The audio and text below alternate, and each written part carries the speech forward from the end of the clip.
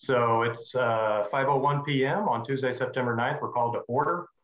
And at this time, I'll do a roll call of council members present for our meeting. I believe Councilmember Deckard won't be able to join the meeting until a little bit later, so we'll look forward to seeing Mr. Deckard a bit later tonight. Okay, so council members, please unmute your microphones as I call the roll and indicate by voice that you are present. Councilmember Deckard, for the moment, is not present. Councilmember Hawk? Present. Councilmember Iverson? Present. Councilmember McKim? Here. Councilmember Munson? Here. And Councilmember Wiltz? Present. Okay, it's noted that we have a quorum present and we'll proceed with our agenda. So for members of the public who are interested, the agenda we're working from tonight is published on the Monroe County Government website. Tonight marks the first of 5 budget work sessions that we'll be holding throughout this week and next. And as a quick overview for our guests joining us this evening, we'll be hearing 2022 budget requests from the following offices and departments. First, we'll hold binding reviews of budget requests submitted by the Monroe Fire Protection District, as well as the Solid Waste Management District. Then we'll move on to budget requests submitted by the Clerk's Office, the Treasurer's Office, the Coroner's Office, the Recorder's Office, the Surveyor's Office, the Parks and Recreations Department. We'll wrap up with the budget request from Extension Services. So we really do have an evening here that's just chock full of fiscal fun. And I know that council members are all familiar with our budget work session procedures, and I have no plans to deviate from how we've done this in prior years, but just as a reminder for everyone that the intent for these budget work sessions over the next week are for council to accept, review, and discuss each of the 2022 budget requests that have been presented for our approval. These budget requests have all been published to the Monroe County Council webpage that can be accessed from the Monroe County Government website. And for anyone who may want to visit the council page to examine the 2022 budget requests, you can do that by clicking the link labeled View Monroe County Budget Information. That's located right there in the middle of the page.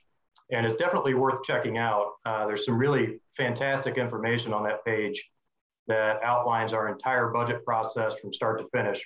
And it's written in a way that's very easy to follow and understand. And most importantly, there's some great information included there about how the public can get involved in the budget process as well. And we always want to make sure that this is a very transparent process that has many opportunities for public engagement. It's also important to note that these budget work session meetings that we're holding over the next several days do not represent hear me now, or I can hear you. I'm sorry, TSD, we're getting some feedback from your feed. I am very sorry about that. It's also important to note that these budget work session meetings that we're holding over the next several days do not represent the final approval of the 2022 Monroe County annual budget, nor do any of these meetings constitute our required formal budget hearing. The official public hearing for the 2022 Monroe County budget will actually be held on Tuesday, October 4th at 5:30 p.m., which incidentally, I'm very much looking forward to. This is kind of like the stars have aligned in my favor here, because I can think of no better, more delightful way to celebrate my 40th birthday on October 4th. So I'll be really looking forward to that meeting. And then final budget adoption will occur on October 18th and 19th. I also want to note that the public will have several opportunities to comment on the 2022 budget prior to adoption, including at the public hearing on October 4th, and at first reading of the budget ordinance on October 18th, and at final adoption on October 19th. All 3 of these meetings will take place at 5:30 p.m. on their respective dates. Okay, so let me just check in with staff here, Ms. Schell and Ms. Rice. Did I miss anything on procedures that I need to cover? I'll have a little bit more on that here as we get into the actual budget request, but hopefully that got everything covered that we needed. And before we get into our budget discussions, we'll first have an update on revenues and expenditures from Council Member McKim. Mr. McKim, are you ready to present? Sure. Let me share my screen. I'm going to go. This will not take very long at all because we really haven't seen. We haven't had very many changes since the last time we presented it. So this is just. I'm not going to go through the entire 4B again. However, I do anticipate that we will be updating this document at the end of each night as we make. If we make changes to any of the departmental submissions through votes here, we'll be making changes to this. So again, this kind of shows us the big picture. The bottom line for our frozen levy, general fund election, health, aviation, reassessment, and Cume Bridge is about $841,000 in budgeted requests above budgeted revenues or planned revenues. The public safety local income tax is about $546,000 in budgeted revenues or budgeted expenditures over budgeted revenues. On the other hand, the special purpose lit is budgeted in right now in surplus in $443,000 in budgeted revenues over expenditures. Again, and then so that's kind of this year. That's sort of you call that the current year. Then what we see where our operating balances are, and one of the things that we see is that we are substantial. We've shifted funding these levies substantially in favor of the general fund. This year, probably we'll have to make some tweaks to go in the other direction because we have several fund balances that'll be lower than they need to be. In fact, the election fund, if we accept the budget as presented, will actually be negative. So we would certainly need to shift levy from the general fund to the election fund to bring us back into balance there. Public safety, we'll note that both the general fund and public safety fund, despite being being budgeted in overall in deficit, still show fairly substantial and generous operating balances. So we still do have enough cushion there.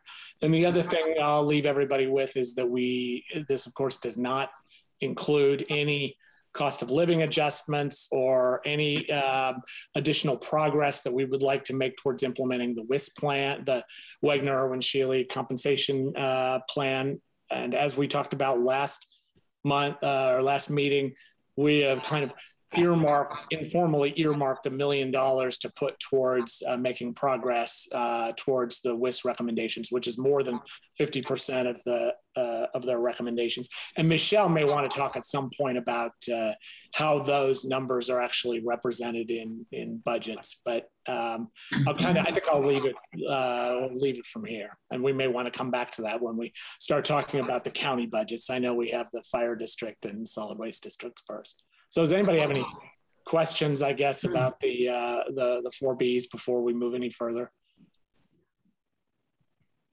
Like I said, these documents are in your Dropbox and they will be, we'll make sure. And Michelle's been really good about keeping them up to date as as any changes are made. Do we have any questions on any of this? I think also just to note, in case there's anyone in the public who may be curious and wasn't at our last meeting when we discussed this, the ARPA allocation that the county has received, the 28 million or so, that's a totally separate process from what we'll be discussing over the next several days in these budget hearings. That's a different appropriation process that we'll be conducting separately from the county budget process here. Any other questions or comments? Okay. And Michelle, did you have anything to add? Not at this time. Okay. Well, very good. And Mr. McKim, is that take care of your material there? Yeah, I don't think I want to repeat we had a pretty, what we've already done. So we had a pretty thorough discussion at the last meeting about that, but thanks again for the update there. Okay, so we will now move on to item 4, and we'll initiate our budget discussions for the evening. To begin these discussions, each department will be invited to present their request for us on Zoom. As I mentioned before, the budget name, fund numbers, and category request totals will all be read into the record. Departments will be given the opportunity to explain any increases or decreases or additions to their budget that they're seeking. Council will be given an opportunity to ask questions of elected officials and department heads. Council will also have the opportunity to make any recommendations to adjust account lines based on the discussion and needs of departments. The council will then take a preliminary vote to pre-approve each department's budget requests. Again, this is not the final approval of the budget. That will occur later next month. Okay, so first up tonight is the Monroe Fire Protection District. Council, I move open for discussion and review Fund 8603, Monroe Fire Protection Special Fire, for $11,028,248 in the personnel category, $438,000 in the supplies category, $976,500 in the services category, 0 in capital, for a total budget of $12,442,748. Second. Okay, we have a motion and a second, and Chief Dustin Dillard is joining us, as well as Mark Cruzan. Welcome.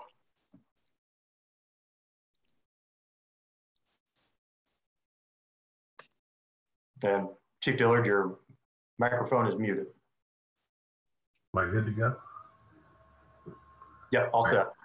Okay, so just in keeping with the practice that I've held at these meetings the last couple of years with these mergers, the first things I want to point out are that the 2018, 2019, and 2020 actuals reflect the previous district footprint. 2019 and 2020 do include Indian Creek, but as you know, January 1 of this year, we had a massive merger with Bloomington and Van Buren townships, and those are not reflected in the actuals. So if you look at those numbers, there's this huge difference, and it's kind of confusing. So just wanted to clarify that. Second, Washington Township is currently funding a fire station. They're in the process to begin construction, and I think they're in planning and zoning right now. But that project is underway, and that has a lot to do with some of the stuff I'll talk about this evening. The mergers that are occurring this year are not nearly as massive as what took place in this calendar year. So 2022, there are some changes, but not near as drastic as the changes that we saw this year. We do have a need for 6 additional firefighters to staff that station in Washington Township. And we're also going to be assuming the responsibility for utilities and upkeep in that new station, as well as the station in Benton Township. Now, the staffing that is at Benton Township is currently included in the current budget, but we do have a lot of responsibilities to assume there as well. Fuel for vehicles, maintenance on vehicles, and whatnot. So really, we're looking at adding 6 people, 1 additional station, staffing-wise, but we're looking at adding 2 stations operationally. Just some information for folks out there. The district currently serves about 45,000 citizens in Monroe County, almost 20,000 housing units. And we cover 317 square miles of Monroe County, which is 77%. So the fire district geographically makes up a large area of Monroe County's fire protection. The roots of this budget date back really as far as 2017, when we started the process of merging Indian Creek Township in. And one of the nice things has been,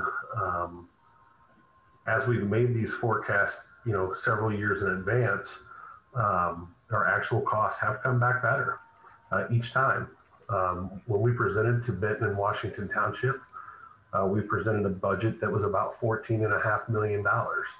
The budget tonight that will actually implement that merger is $2.1 million under that amount. So, you know, there's been a lot of work put into this. Getting into the budget, I'm just going to run through some of the category lines real quick. Not necessarily the dollar amounts themselves, but actually what the changes are to them. So this budget includes a cost of living adjustment at 3%. You'll notice there's a new training captain line. This basically represents a repurposing of the 2021 second fire marshal. We had 2 fire marshals budgeted for 2021, but we very rapidly realized that with all of the additional staffing, we had some really good training opportunities presented, but we needed some additional staffing to run that department. And that's something that we're really, really proud of. So you'll notice that the fire marshal line this year includes 1 individual, and there's a new line that says training captain. And just to give our training division some props, as of this August 31st of this year, they've completed 27,100 hours of training. That's a 156 person roster averaging 173 hours this year. We've already reached 90% of our annual goal in just the first 8 months. So those folks are doing some phenomenal things. Our full-time and part-time firefighter categories, there are 14 full-time 1977 fund firefighters included. These are positions that were funded 100% by an Assistance to Firefighters grant program.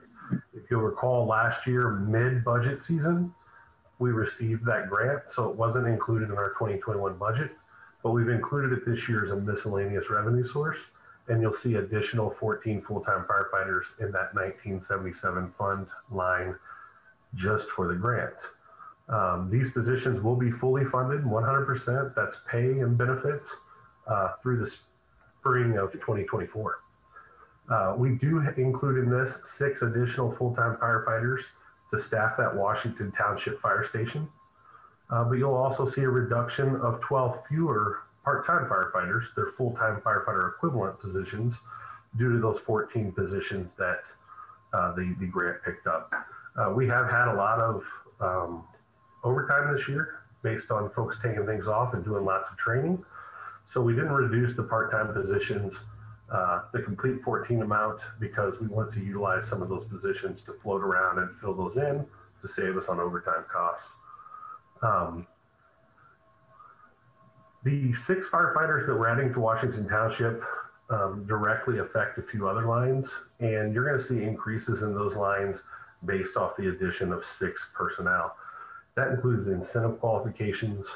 The officer pay line will have 1 new captain and 2 new lieutenants for the Washington Township Station. There'll be an increase in the substitute emergency overtime line, which also includes training and special events now. Uniform allowance for 6 additional people, health insurance for 6 additional career members, and then a larger amount in the PERF 1977 fund employer contribution, as well as life insurance. The special event pay line, we actually moved this into the substitute emergency overtime and training line. When our bookkeeping is done at the accounting office, a lot of that stuff's paid at those overtime rates. So it's best if we just put that in that line so that our actuals that we present you are more defined. Holiday pay is pretty simple. It's calculated to have 30 members on duty for each of the district approved holidays, which there are 10. Our administrative assistants still have 2, but one thing that I really want to point out is in our discussions for the 2021 budget, we discussed the job description that we had put together for these positions coming into 2021. And we felt like those positions aligned with the PAT 4 category in Monroe County government. Now we're 8 months in, and they've been performing at these actual duties. And these positions clearly are more aligned with the PAT 5 category. So you'll see that change in those lines, and there's a pay increase there to more comparably align with the PAT Trustee compensation includes an increase for 2 additional members to come in January of 2022. Those members will represent Benton and Washington Township. The 77 fund now has a total of 63 members in that. That includes 14 folks from the AFG funded positions, and then it includes 14 previous members of Van Buren Fire Department or Northern Monroe Fire Territory who transferred into the 77 fund. The reason I want to highlight this is when we pay someone's perf, the amount that is paid into the pension is based on every dollar earned. In the 77 fund, there's a certified base salary that's $60,000 currently. It's going to go up to 61. I don't have the number right in front of me. And then $3,000 for longevity. We only pay pension benefits based on that lesser amount, whereas someone could come in and work a lot of overtime, have a lot of extra incentive pay, a lot of extra officer pay, and we would be paying more into the pensions for that. The 77 fund pension actually offers more benefits, but there's a consistency in how we budget for those amounts. So really good to see 14 folks move into that at the beginning of this year. 23 employees are in the PERF fund, the regular PERF fund. This includes chief officers and firefighters who were previously in the regular PERF fund at Northern Monroe Fire Territory or Van Buren and remained in that fund when they transferred in, as well as our administrative personnel. In the medical services line, it's based on a quote we received for services this year, which also included pricing for 2022. And we took the price of physicals per each member and applied that to our anticipated membership roster for 2022. In the supply category, sorry. Can we do this? Can we see that? Supplies? Supplies, please. Okay. Okay, so in the supplies category, I think, there we go. The operating supply line, that's based on consumption of the operating supplies that have been used through June of this year when we compiled the initial draft of this budget. And it also includes the anticipated needs for Benton and Washington Township based on the equipment in those stations and the call volumes and call types. The vehicle maintenance supplies, there's actually a 17% reduction with additional apparatus coming in January. And the main reason for this is some cost savings that we've experienced based on having a mechanic on staff to take care of oil changes. And we're just buying parts now and paying a lot less labor out to, subcontractors. So we've seen savings there. And we have someone who is experienced enough to maintain contact with some of these parts distributors so that we're buying parts directly and saving a lot of additional markup. EMS supplies is based on the consumption of our current 6 stations and our call volume, and then applied to the 8 stations and the total call volume. IVFA dues, that's the Indiana Volunteer Firefighters Association. That's based on $20 per year, and we budgeted for 170 members annually. We do expect to have a recruiting drive in 2022 to get our volunteer numbers ramped up. Payroll supplies, this line is going to be zeroed out and removed from budgets going forward. Any future expenses will be paid for out of our office supplies or accounting services line. And in the office supplies, we did actually maintain that budget as it was, even with the expansion based off the cost that we've seen this year. Our fuel, this is a challenging one. And Lori and I had lots of discussions with Ed Brown, our fiscal officer, different members of the board. This is hard to pinpoint. Between spring of this year and summer of this year, we saw an increase in fuel costs of about 25%. So we've went to kind of one of our average months, looked at what the costs were and applied that by what we have here now and what we believe we will have with our additional fuel costs from Benton and Washington. We moved 2 other lines into this category from the services and charges category. That was inspection and investigation supplies.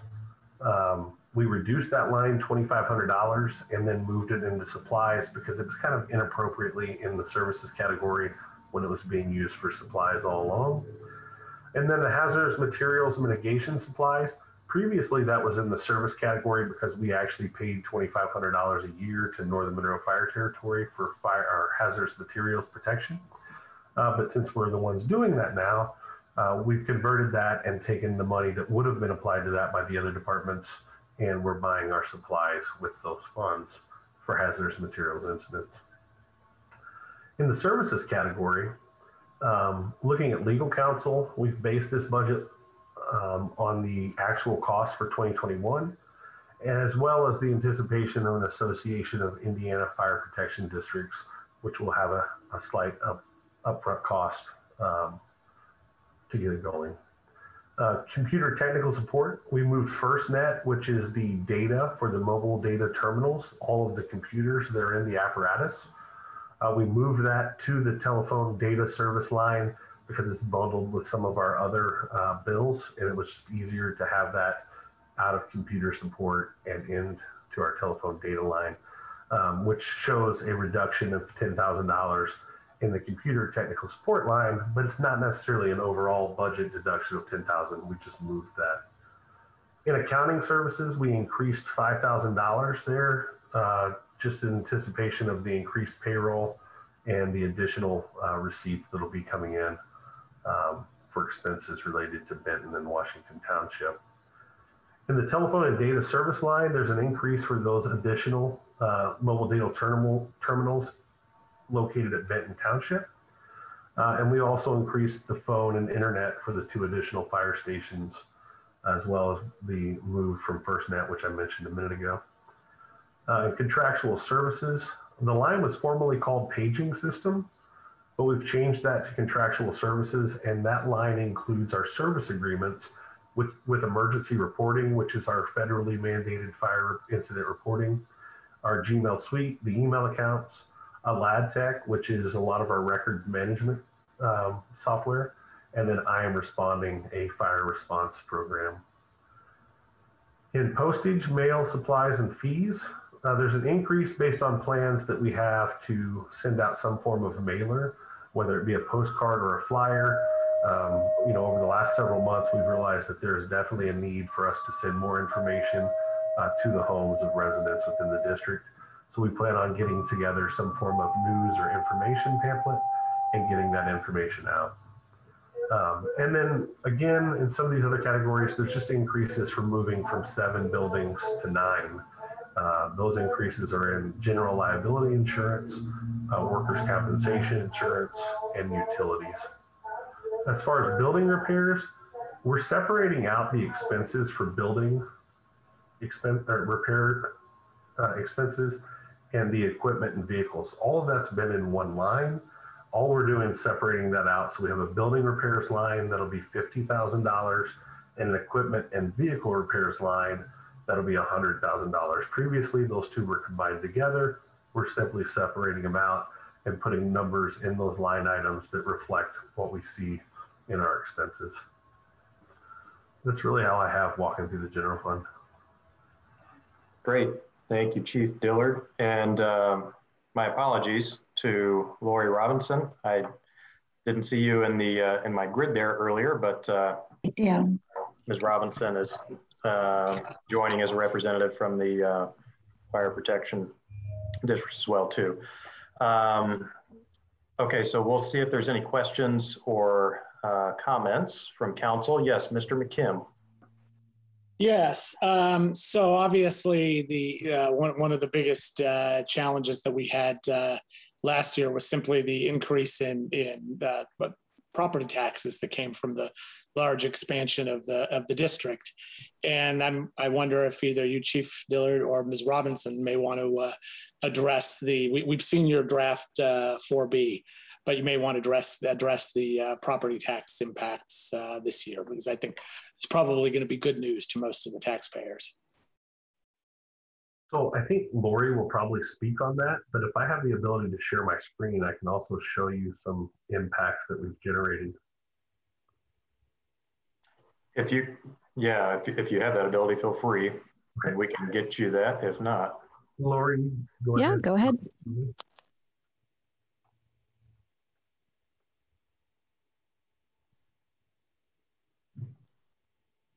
Lori, do you want to talk about the 4B? Sure. As you can see, I don't know if you can pull up one of the 4Bs or not, but we've incorporating our new budget with our anticipated revenues for next year. We did get a new levy from the state, substantially higher than what we need this year. So in calculating our rate, we wanted to lock in the levy. We didn't want the certified net AV to fluctuate after we had already presented everything to the taxpayers. So instead of locking in our rate, we've locked in our levy so that if anything, if the NAV should go up, then the rate will even go down more than what we're going to advertise. So I think that's good news for everyone. So as you can see on the 4B, the tax rate that we have budgeted is 0.2838. However, if the certified net AV goes up as we expect it to, our tax rate for the general fund will be 0.2669. So good news all around on that. And like Chief said earlier, this does include the anticipated revenues that we'll get from the grant we got for the 14 new firefighters for this year. And just to follow up, that that tax rate represents, I don't know, in the math, the back of the napkin math, I did about 21% decrease in the tax rates from 2021. So in the fire tax rate. Correct. Well, no, actually, that's overall. That's fire plus cum. Yeah, correct, but not their overall tax rate. Right, correct. Just the district's component of the tax rate. So here's some information we put together earlier. It's something that Councillor Hawk had requested last year at the budget sessions. And this slide, or this page specifically looks at homes with standard and supplemental homestead credit deductions. This packet is hot off the press. It'll be on the website tomorrow. But you can see some estimates here for $100,000, $300,000, and $500,000 homes that have the standard and supplemental homestead credit. Again, the percent changes are practically the same across the board because all we can do is look at current township rates and then reduce it what we believe the fire rate is going to go down. And, you know, Lori mentioned the 0.2669. I still think it's probably going to be slightly slower than that from our end. I feel like that's a conservative number, and that's what these reflect here. So overall tax bills is what this information shows. And if the other rates remain the same and fire drops what we expect it to, these are those changes. And I guess just the one other comment I would make on that is that one reason why you're able to reduce the property tax rate, though, of course, is because of the greatly increased lit that the district has been eligible for based on the increased property tax levy last year. So, you know, I'm showing that you have about a 211% increase in lit in 2022 over 2021. So that's just the way that the property tax system works and the lit system works, is that, you know, you get that echo, you raise your property taxes, but then the next year it's kind of echoed in an increased share of the lit, which helps you then reduce your property tax the subsequent year. And just to build off of that, it's not like all of those lit dollars are just new and coming out of nowhere. Some of those dollars are currently in the Van Buren Township and Bloomington Township revenue streams. All of those entities, and I know you've talked about this in previous meetings, Jeff, you know, the slice of pie for the fire district is now different. It'll back out a lot from Van Buren and Bloomington Townships, but all of the entities in Monroe County will see some changes in theirs as a result of that increase. Right. Just about everybody saw a loss in lit, with the exception of Washington Township, because of the quirk in the way that the dissolution of fire territories work. But Yeah, definitely Bloomington Township and Van Buren Township for the reasons that you just said, probably saw the biggest loss. And this page simply shows the same information, but for residential properties that don't have a homestead credit deduction. So again, this information, this packet will be on the district's website tomorrow. And everyone should feel free to go there and grab a copy of the PDF. If you have any questions about this information, you're always more than welcome to call Lori or I here at the district office as well. Or just email it to us. Yep, I sent it just before the meeting. You should be getting a copy soon. Great. Thank you. Any other questions or comments? Yes, Councilor Hawk. If you could just go through the difference between what the your income tax was for 2021, what you project it to be for 2022, and then really expect it to be more for 2023. Is that correct? Because the levy, it's always like working a year late. So do you have those numbers just for the public to see? Marty, are you asking about the levy, what we've done with the levy? Well, I was actually talking about the income tax revenue. Okay, I'm seeing it now. Yeah. So yeah, the increase in the district's levy to add Benton and Washington Township will slightly increase the lit, but we'll also lose a little bit of lit because the actual levy amount is lowered by almost $2 million by the lit revenue coming in 2022. And Jeff is probably much better off to explain that than I am, but there's a little bit of an offset going in from 2022 to 2023. Yeah, no, this is good.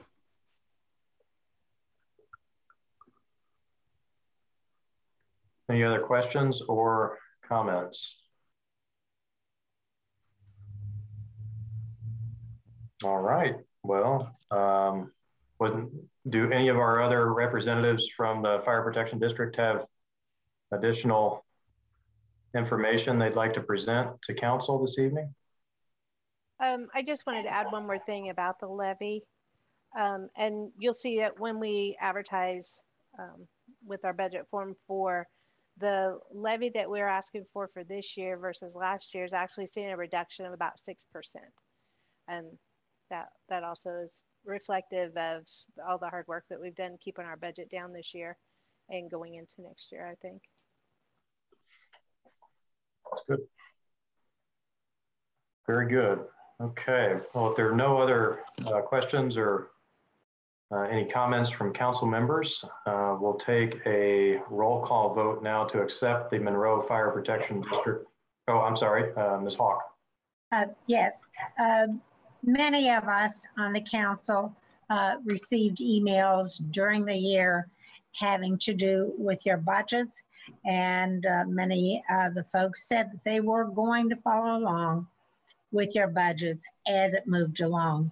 Do you believe that you have answered all their questions if they've asked them?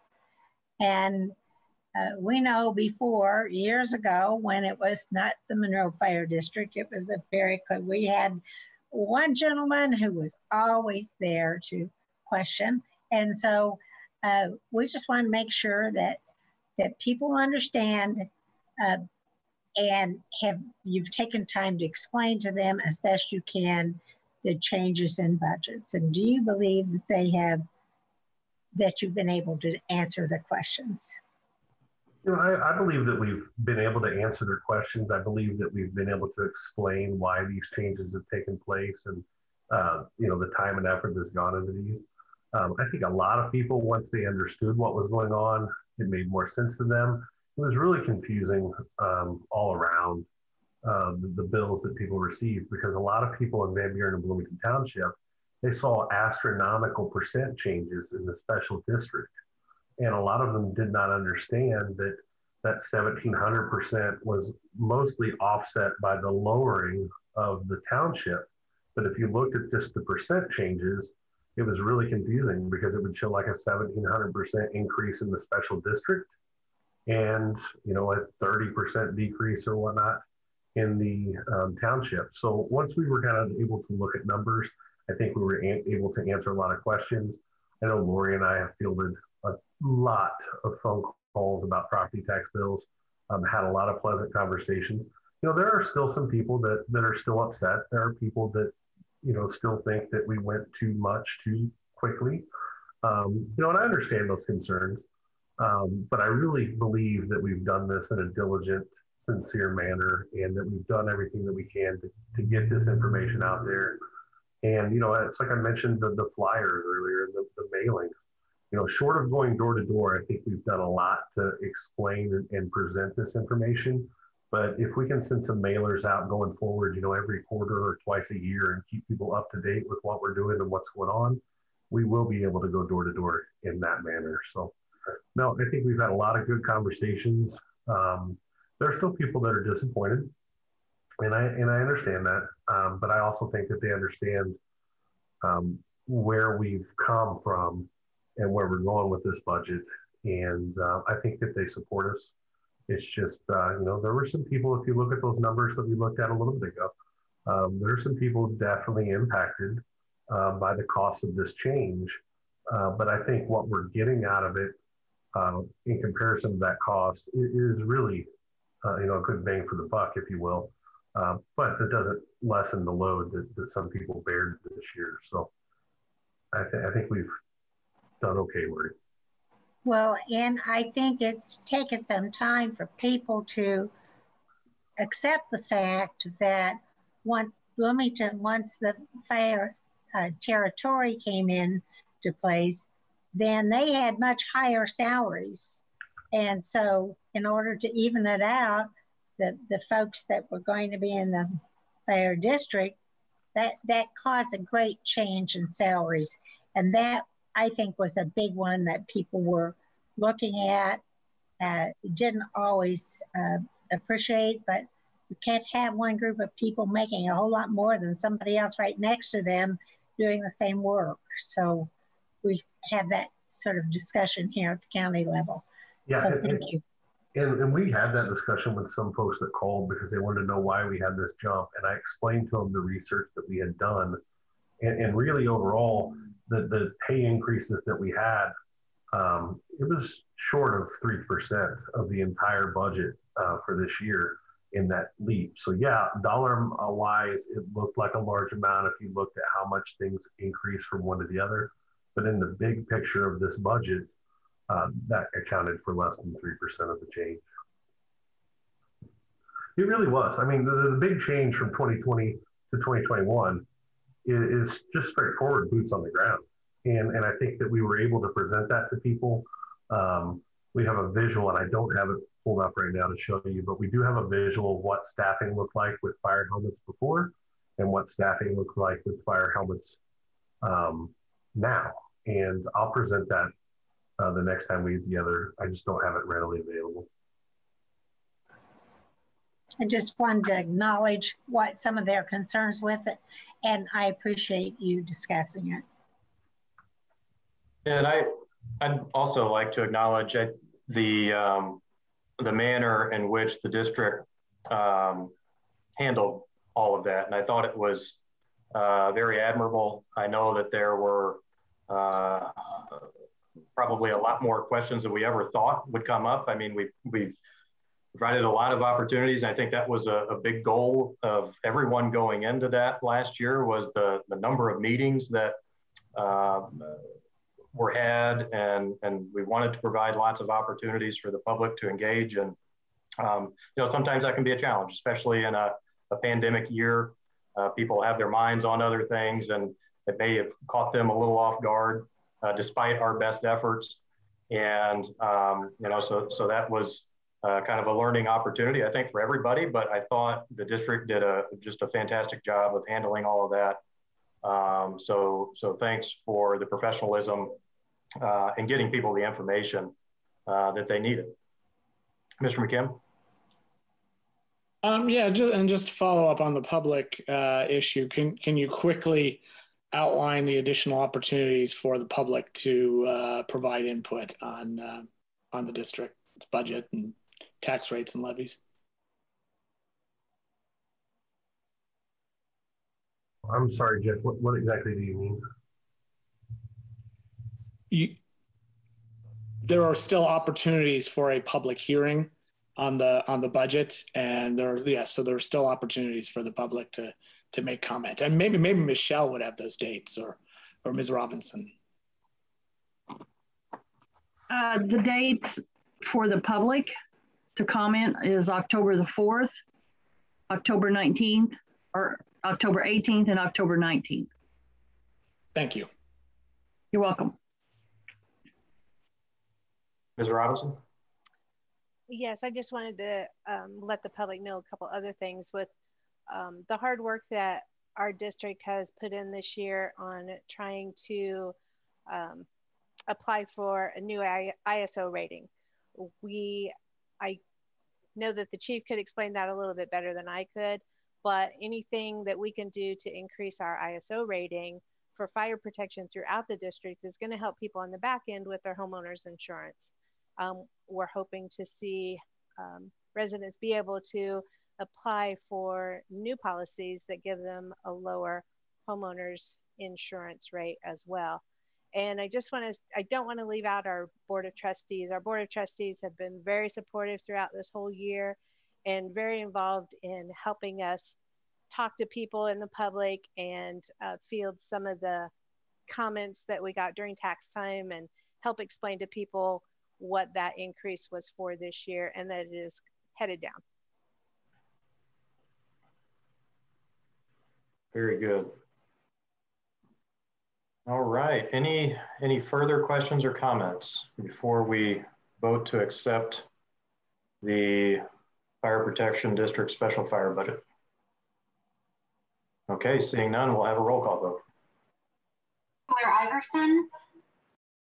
Yes. Councilor Spoonmore? Yes. Councilor Munson? You're muted. Yes. Councilor McKim? Yes. Councilor Wiltz? Yes. Councilor Deckard is not present still, and Councilor Hawk? Yes. Motion passed unanimously 6-0. Mr. President? Yes. To be clear, what we did just then was we accepted the presentation. That did not mean that we were voting in favor or against. We've accepted what they presented to us. And now we will listen to the public when those times are correct, or they can contact us if they have additional concerns. Thank you. We can't reiterate it enough. I hope I clarified that in my initial comments earlier on a couple different occasions, and we've heard it again now, and we may need to reiterate that again throughout the meeting. Yes. So we'll move on to the next budget here. Council, I move to open for discussion and review Fund 8691 Monroe Fire Protection Special Cumulative Fire. Personnel 0, supplies 0, services 0, capital $913,758 for a total of $913,758. Second. All right. Feel free to provide any information on this budget for us, Chief Dillard or Ms. Robinson. Sorry. Our cumulative fund is pretty straightforward. We utilize most of our cumulative fund to pay what some folks might use a debt service fund for.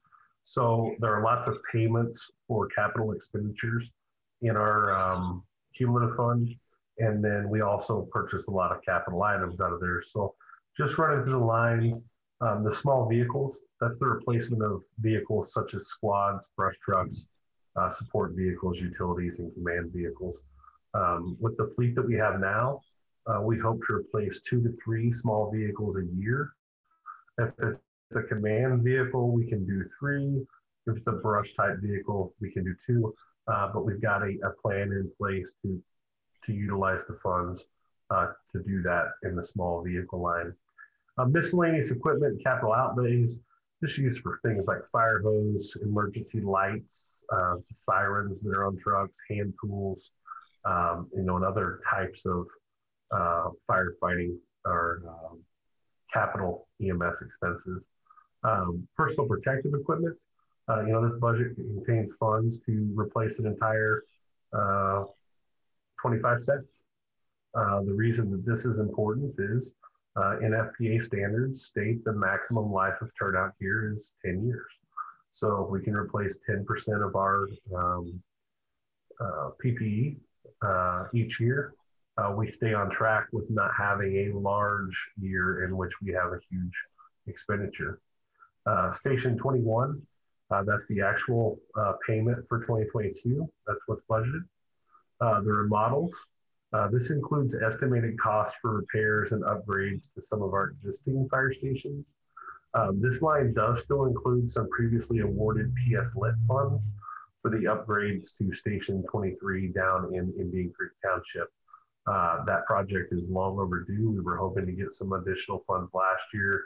We weren't able to do so, but we are committing the funds this year to revamp and remodel that station, which it desperately needs it due to the fact it wasn't originally designed to house firefighters, and we've had them in there for a couple of years now. So those changes are coming. Rescue 22 is the actual cost of the payment for 2022. Same thing with Engine 22. Quit 59 is a good one. It's the budget is for the actual payment for 2022. However, if it's financially feasible and things at this moment look good, don't want to jinx us, don't need any emergency breakdowns or repairs, but we would like to just go ahead and pay that off at the end of 2021 if funds are available at the end of December. So that is something that may be unnecessary next year, but we're budgeting for it, worst case scenario. That is pretty much the cumulative fund. All right, very good. Let's see if we have any questions or comments on the special cumulative fire budget. Mr. Iverson. Chief Dillard, as you noted earlier in your presentation, something like 70% of the county is under your purview. Do you find that your vehicles are appropriately equipped and you're up to the task of meeting that demand? Oh, I think so. I think in the fire service, every day it changes. Every day we find out there's a piece of equipment that's out there that we need. And I think that we have the funds and the budgets to buy those things as we need them. Needs, not necessarily wants. But, the first part of this year was different because we had that cash flow issue. So there are a lot of things that we've held on this year. And in the second half of the year, we've been able to make some purchases. But for the most part, no, I really feel like we're putting ample equipment and buying equipment that we need as we see it as a necessity. Vehicle-wise, I'll be honest with you, some of the command vehicles, we are seeing an uptick in the cost of repairs. And I think it's just simply because we're covering so much more road mileage than we were previously. Some of these vehicles are traveling clear across the county for some types of calls. And that's part of it. And it's something that we're getting used to. Very good. Councilor Wiltz. Thank you. Chief Dillard, I don't have a question so much as I just wanted to thank you for, you're such an organized presenter. And I appreciate being handheld as it might appear, but it's just a very thorough presentation. And I just wanted to thank you for that. And because I know you make it look very easy to pull all these numbers together. And I know it's a lot. The other thing is I also appreciate in this particular budget, the asset management approach that you're taking with replacement of capital that's spread out over time, because that's critical to being able to anticipate, costs in the long run and really kind of maintain a stable budget, because there are so many other things we can't budget for in that way. So I appreciate that. And thanks so much. Well, thank you. Thank you, Ms. Wiltz. Any other questions or comments? Yes, Ms. Hawk. Chief Dillard, I just wondered if we have any start date for the renovation work there on that fire station that really needs it, for people to be able, your staff to be able to stay there as needed. Do you plan this fall or wait till tomorrow next year? Yeah, no, I think it's definitely going to be next year. We have command staff meetings every Thursday, and I was asked about this last week, and I said, look, we're budgeting for it. Let's get through the final adoptions and make sure the funds are there, and then we will get things moving. But I think next spring, the project that we need to do it's fairly invasive for that structure, but overall, it's not a major project as far as the big picture. I think it's something that we'll have completed within, a couple months. So I think next spring, if the funds are available and approved, next spring we'll have that completed. Wonderful. Thank you. Okay. Mr. Iverson, did you have another question? I did. Chief Dillard, I had a question about naloxone, and number one, do you have a study supply of that life-saving drug? And number two, have you found that your rates of use of that life-saving drug have gone up or down, or do you have any data on that? I don't have data readily available right now. We do carry it. We do have a steady stock. To be honest with you, I can tell you that quite frequently we arrive on scene and there's a Monroe County Sheriff's deputy already on scene, and sometimes has administered the drug prior to our arrival. But I can get that data and get it sent to you, but it is something that we carry. It's something our folks are trained in. And I wouldn't say that I have seen an uptick in that statistic. I will say that there are times, you hear the firefighters talk about it, something bad's come to the community. And there are times where there'll be a week or two where we have an increased call volume in that type. But, year for year, I don't know that data. I'll have to put it together, and I can do that and get it sent to you. I appreciate that. And it's good to hear that our sheriff's deputies are on the scene and taking action. So thank you for sharing that. Yeah, no problem. That's something that our folks include in their narratives, and we do see that. Very good. Councilor Munson.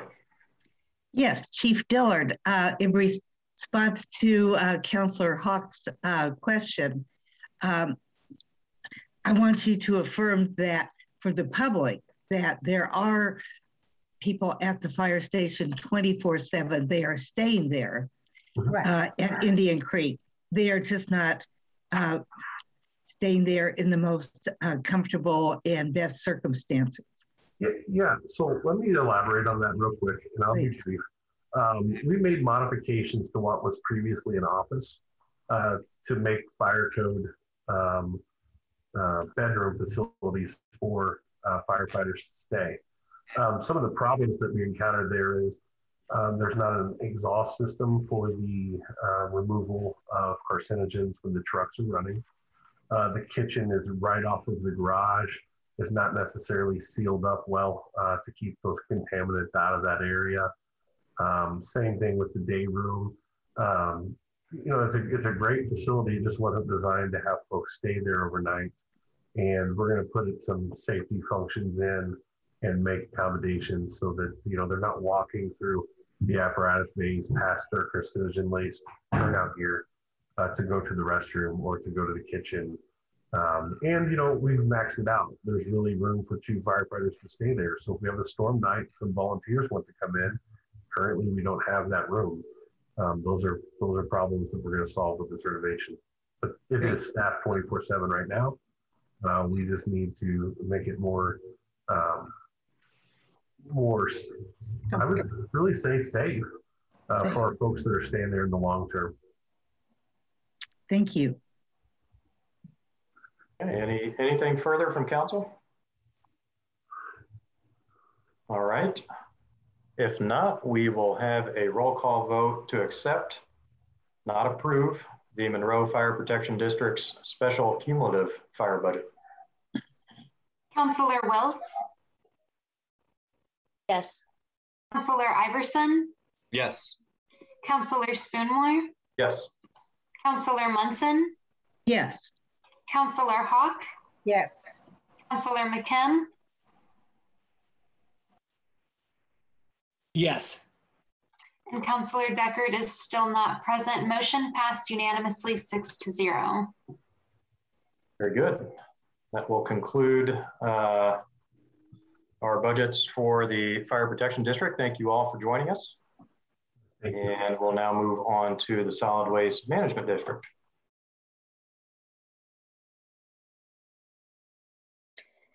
Council, I move to open for discussion and review Fund 8210 Solid Waste Management Special Operating. Personnel category $1,390,885. Supplies $166,350. Services $1,238,125. Capital $31,200. For a total budget of $2,826,560. Second. All right. And welcome Mr. McGlasson and Ms. Martin. Yeah, thank you. And then if I could just start, for those who don't know, introduce Ms. Kathy Martin, who took over as our controller at the end of April. And so be gentle. This is her first budget go around. But I'm sure that you will make her feel welcome. But to get into the budget, I just start with the personnel expenses. Would note if you'll recall, over the past a couple of years, our board has made an effort to get our minimum rate of pay up to $15 an hour to provide a living wage for our employees. This budget does do that. Based on the CPI index that we annually use to determine wage increases. All employees were provided with a $900 annual flat increase to their pay, and then those employees that were still below the $15 an hour level were just brought up to $15 an hour to accomplish that. So. And that resulted in, as you can see on there, almost $28,000 increase in our wages. But it's certainly something that we think is important for our employees, and it's certainly something that's manageable by the district. The other big personnel services change is annually an increase in health insurance premiums. We were able to make a little bit of a dent in that this year. We did through some attrition with employees. We did wind up at our main South Walnut Recycling Center. We did restructured some restaffing when some people left, and we're able to not fill a position. That position is still on the books, but is vacant. And at this time, there is no foreseeable need and no intent to fill that position. So eliminating that position from the insurance numbers made that 13% increase a little more palatable, about $25,000. So, do you want to go section by section, or do you want me to go through the whole thing and then do questions? Yeah, go through the whole budget, and then we can do questions. Right. Yeah. And then as we move down into supplies, and also you'll see when we do the services, for anybody that's not aware, excuse me, the district over the course of the summer has been working on updating the solid waste management plan, which is something that solid waste districts throughout the state are required to have. And that's something that we've been working on throughout the summer. Actually have what we hope is a final document prepared for our board to vote on at their meeting tomorrow afternoon.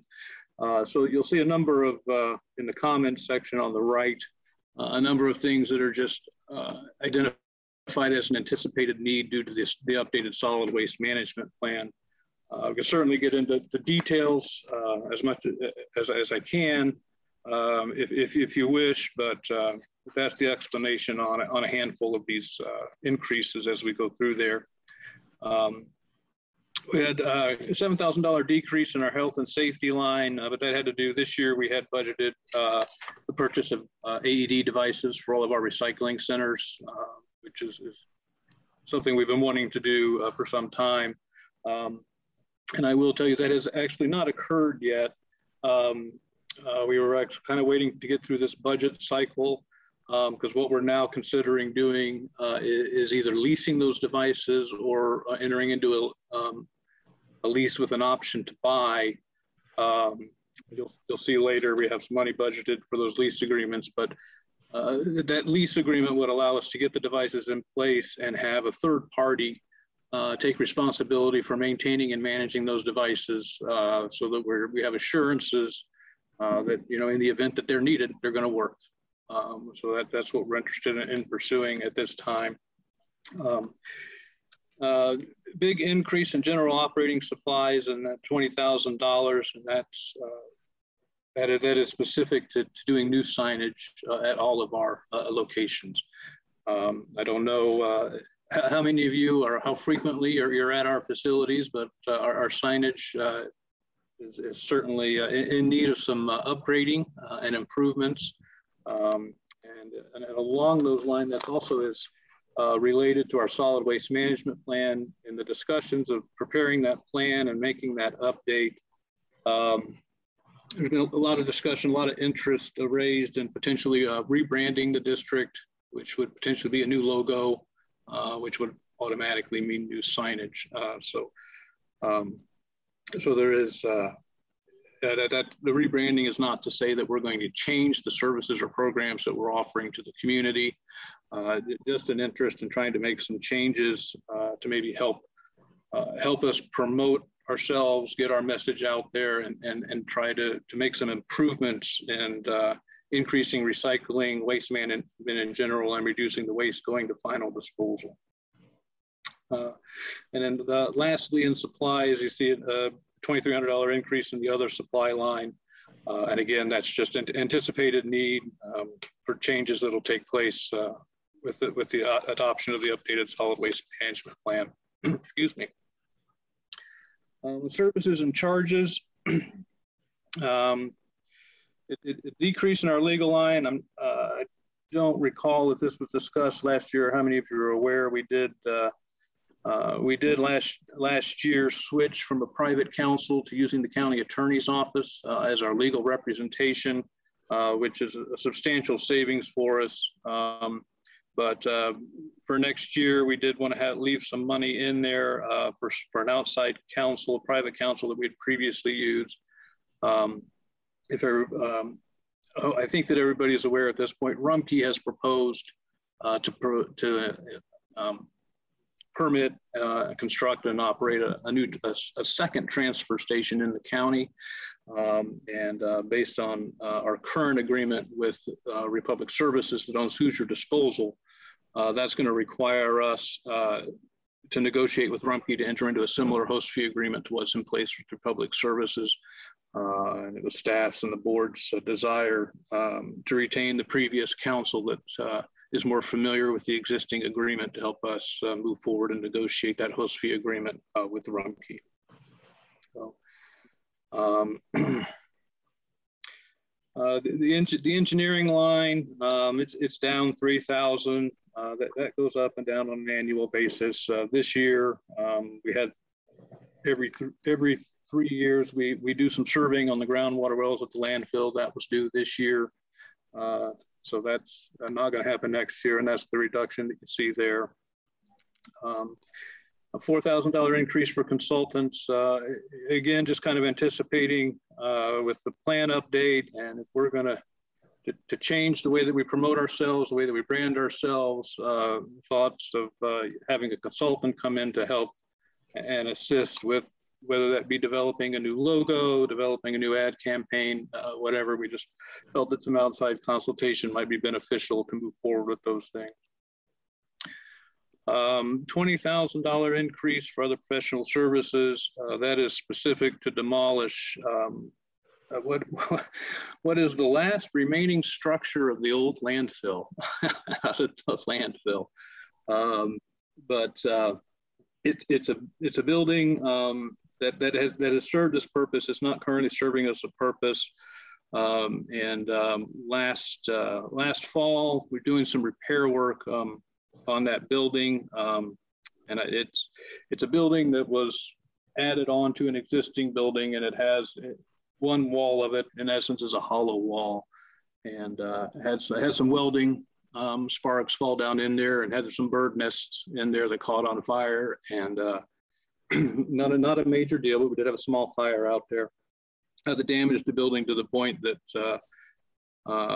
repairs and demolition were about equal in cost.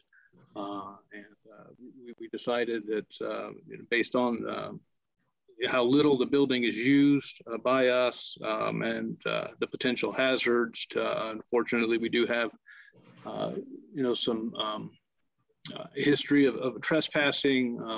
People, it's hard to keep people out of that site, and we didn't want somebody to be out there trespassing, and God forbid, something happened with that building and a wall fall on them or something.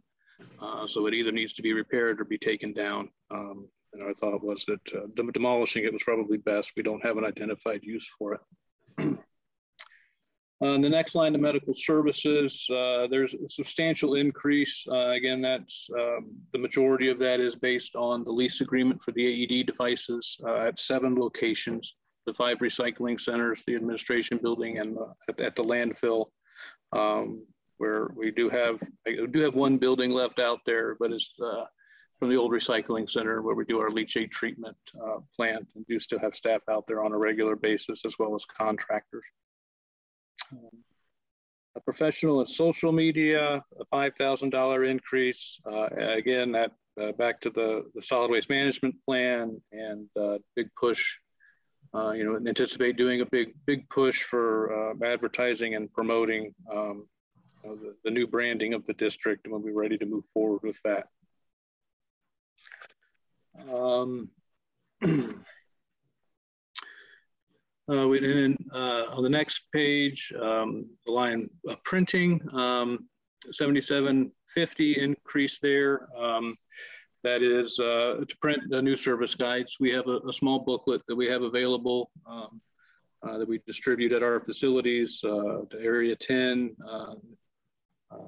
looking at working with the realtors for new home buyers, but just a service guide to provide to residents to tell them about the district, what we offer, what we can do, and encourage them to, whether through us or through somebody else, recycle, reduce waste, and reduce what's going to final disposal. $8,000 increase in media advertising, again, push related to the plan update, additional promotion. The media advertising, we advertise on, I guess we have a contract with Comcast, which for television advertising, as well as digital advertising through internet streaming services that Comcast has some control over. We also do some radio advertising. I think our utilities came down a pretty decent amount, except for water. That's just based on what rates and our current usage has been over the past few years. Machinery and equipment repair and maintenance is coming down based on previous experience. $20,000 decrease in our leachate disposal line. And that's just, we had a bad year and budgeted based on that a few years ago, and have not had to haul that much since. And that was kind of at this point thinking that was kind of an outlier year, and that budget is higher than is necessary. Our electronics disposal is coming down. That's strictly based on the volume that we receive and what it costs us with our vendor to get those recycled. Collection and disposal contracts is going up a little bit. You may recall it was discussed at last year's budget hearing that we did a couple of years ago increase the price of our orange bags.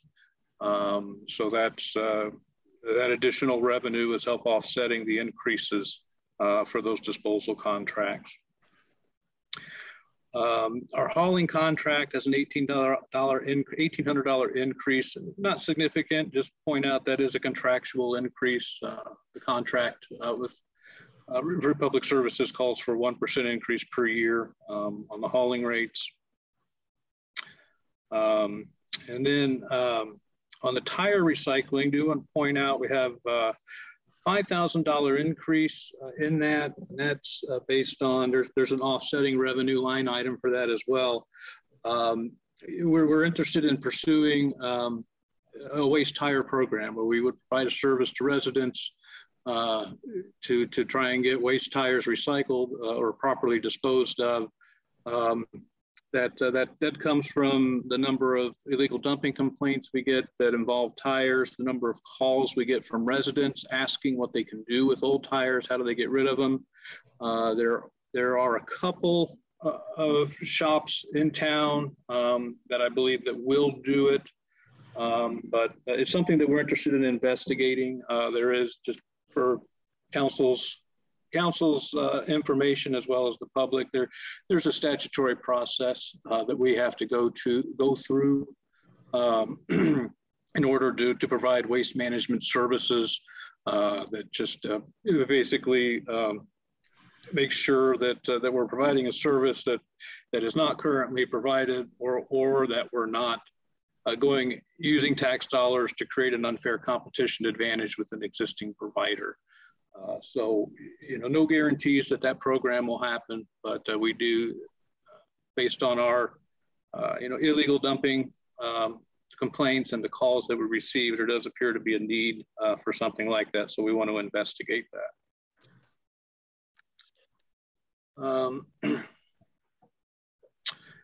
And we have on the capital, $20,000 increase for vehicle purchases.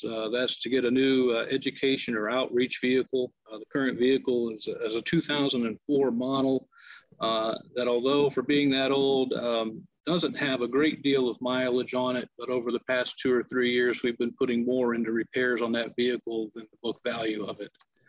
So it does appear it's time to move on from that vehicle and get something newer. And then we have the $1,200, as I'm sure that we've all learned from the past year and a half, having the ability to work remotely and mobilely is important. So we wanted to get a laptop from Ms. Martin to ensure that for situations like this, she can become available when we need her. That kind of hits the highlights of our operating budget. Happy to answer any questions.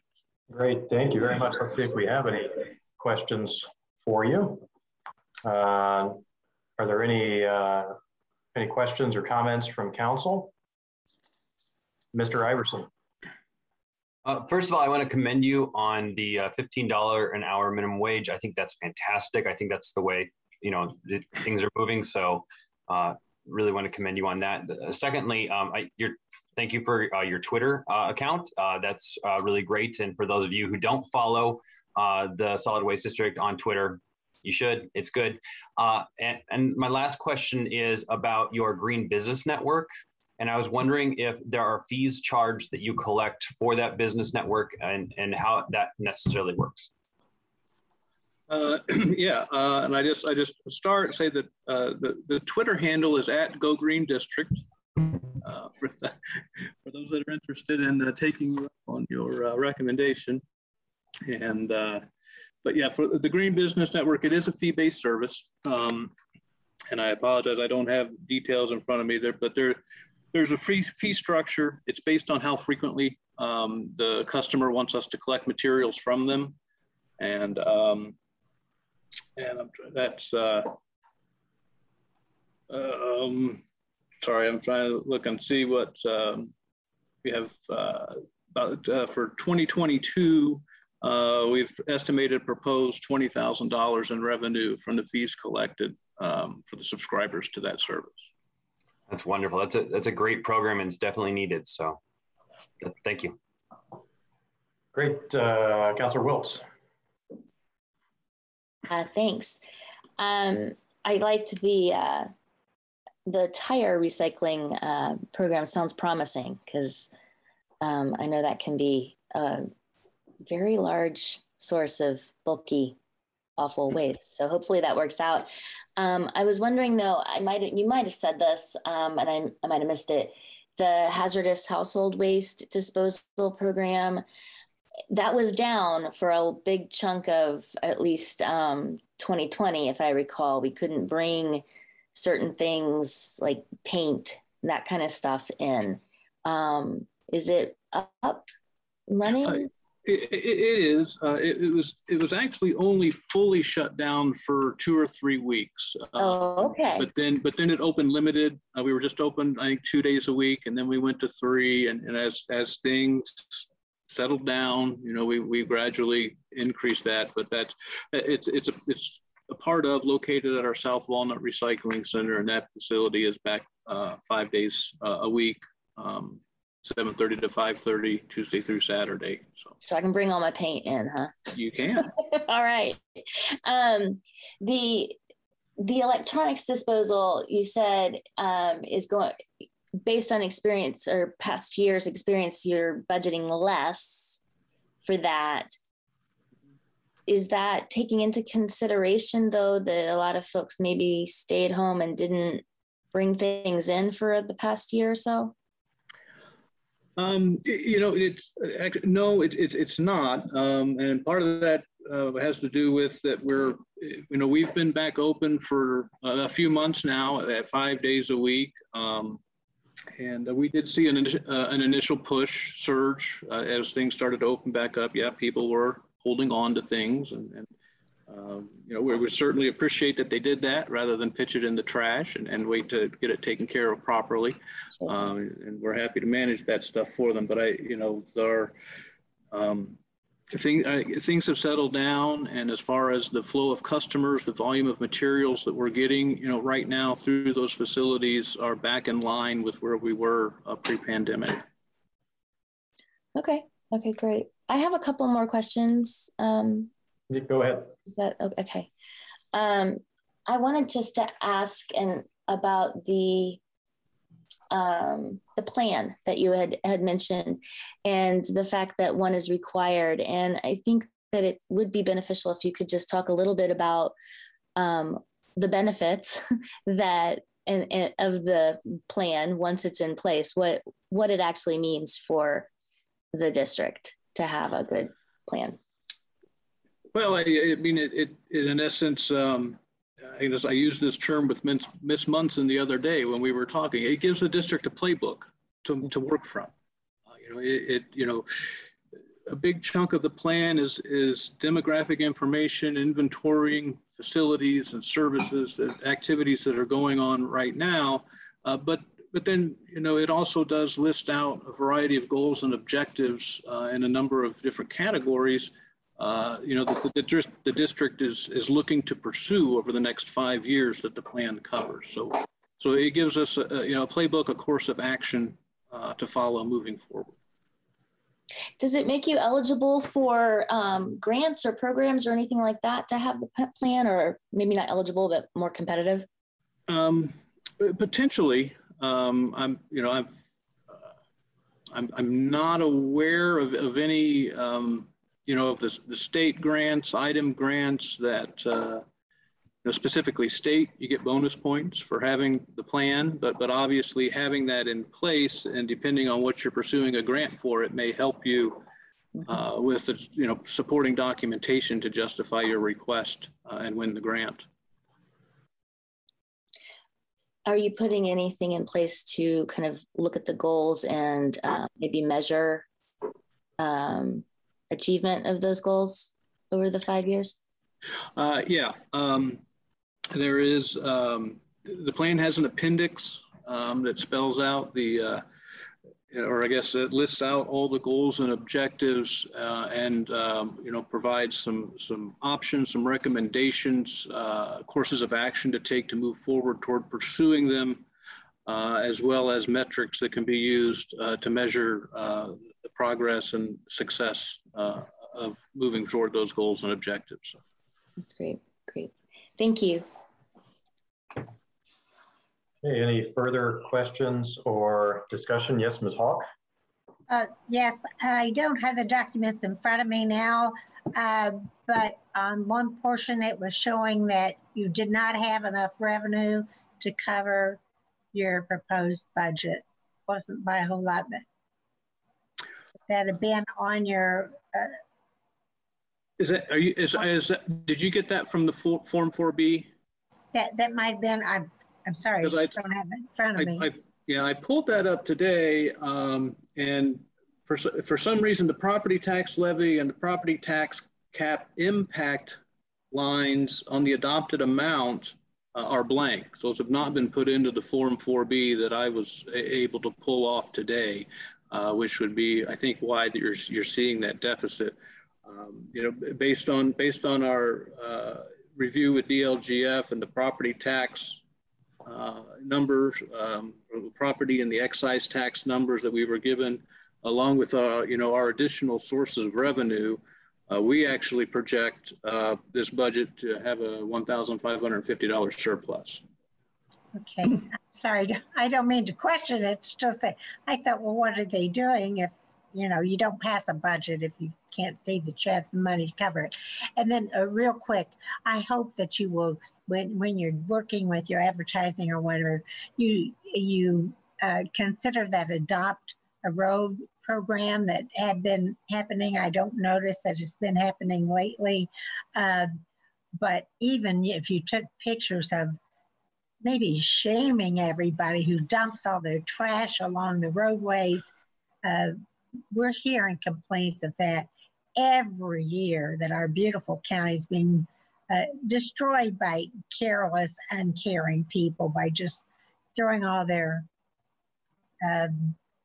whatever's left from the restaurants or whatever drive through. And if you live close to a drive through, you've got trash pickup every day. So that I would like to see that included somehow in reaching the public. Certainly, and it's a program that we are, proud of, and I'm pleased with the participation that we get. Obviously, you can always get more. We do currently have 2 television commercials and 2 radio spots specific to the Adopt a Road program. They're not constantly running. We have a number of advertising commercial spots available, and we kind of rotate through those. But yeah, the Adopt Road ones are in there in that rotation, and do get out there. And that is certainly something as we get into next year with the plan update and additional monies for advertising and promotion, we could look at doing more for the Adopt a Road program. Thank you so much. Councilor Monson. First, I want to thank Mr. McGlasson for such an excellent presentation, and also Ms. Martin, who's worked very hard on this budget work. I don't know what happened with the Form 4B, but we have had some confusion with DLGF. And when Mr. McGlasson checked in with DLGF, everything was on course and fine. So I imagine it's just a matter of getting things updated. We're very excited about the new 5-year management plan, and we will be sharing it on the on the district's website as soon as it's adopted, which I hope will be tomorrow afternoon. We've had great involvement by the staff, and also our Citizens Advisory Committee has worked very hard on this. And kudos to them for their excellent work. Thank you. Thank you. Mr. McKim. Yes, thanks. I know we need to move on, but I guess I needed to follow up on the 4B topic. The issue that Councilor Hawk was referring to is not that the adopted amount doesn't show, the column doesn't show that property tax levy. I get that. The advertised amount is the column that we look at. And indeed, that if you use all those numbers, you do get a very small deficit for the year of $29,254. But, you know, on the other hand, that still leaves you with an operating balance of 58%, which is well over what most units would consider a target. So I think that's, you know, it's certainly a properly funded budget, but technically Councilor Hawk was right that current year projected expenditures are just slightly over current year projected deficits. But yeah, you've got a substantial cash balance to be able to fund the budget. Was she referring, Ms. Hawk, were you referring to the current budget or the proposed budget? I misunderstood. The 4B, if you look at the 4B. Right. I'm sorry, I reviewed it very quickly and I just thought, oh, there's something amiss here. And I didn't study it thoroughly because I was waiting for your presentation. So it seems you're on top of it. So. And I do recall along these same lines, last year we had some discrepancies based on either factoring in or not factoring in the tax cap impact. Right. And then that may be what's happened again here. Right, you have to do that. And the tax cap impact is properly factored in your 4B. Correct. Your 4B looks good. It just shows a slight deficit budget. That's all, but it's fine. It's perfectly well done, and you have like we said, a greater than recommended operating balance. You've got plenty of money to fund the budget. Okay. Okay, and I just had a quick question about the pay increases. Huh? That was, you'd mentioned that was a $900 flat increase for all employees. And then anyone that was left under $15 an hour was bumped up to 15. Mm-hmm. Okay. Yes, correct. What was the average, what does that amount to in terms of an average percent raise per employee? Mm. Oh, yeah, see, now you throw curveballs. It's something like 3.5%. Yeah, it was.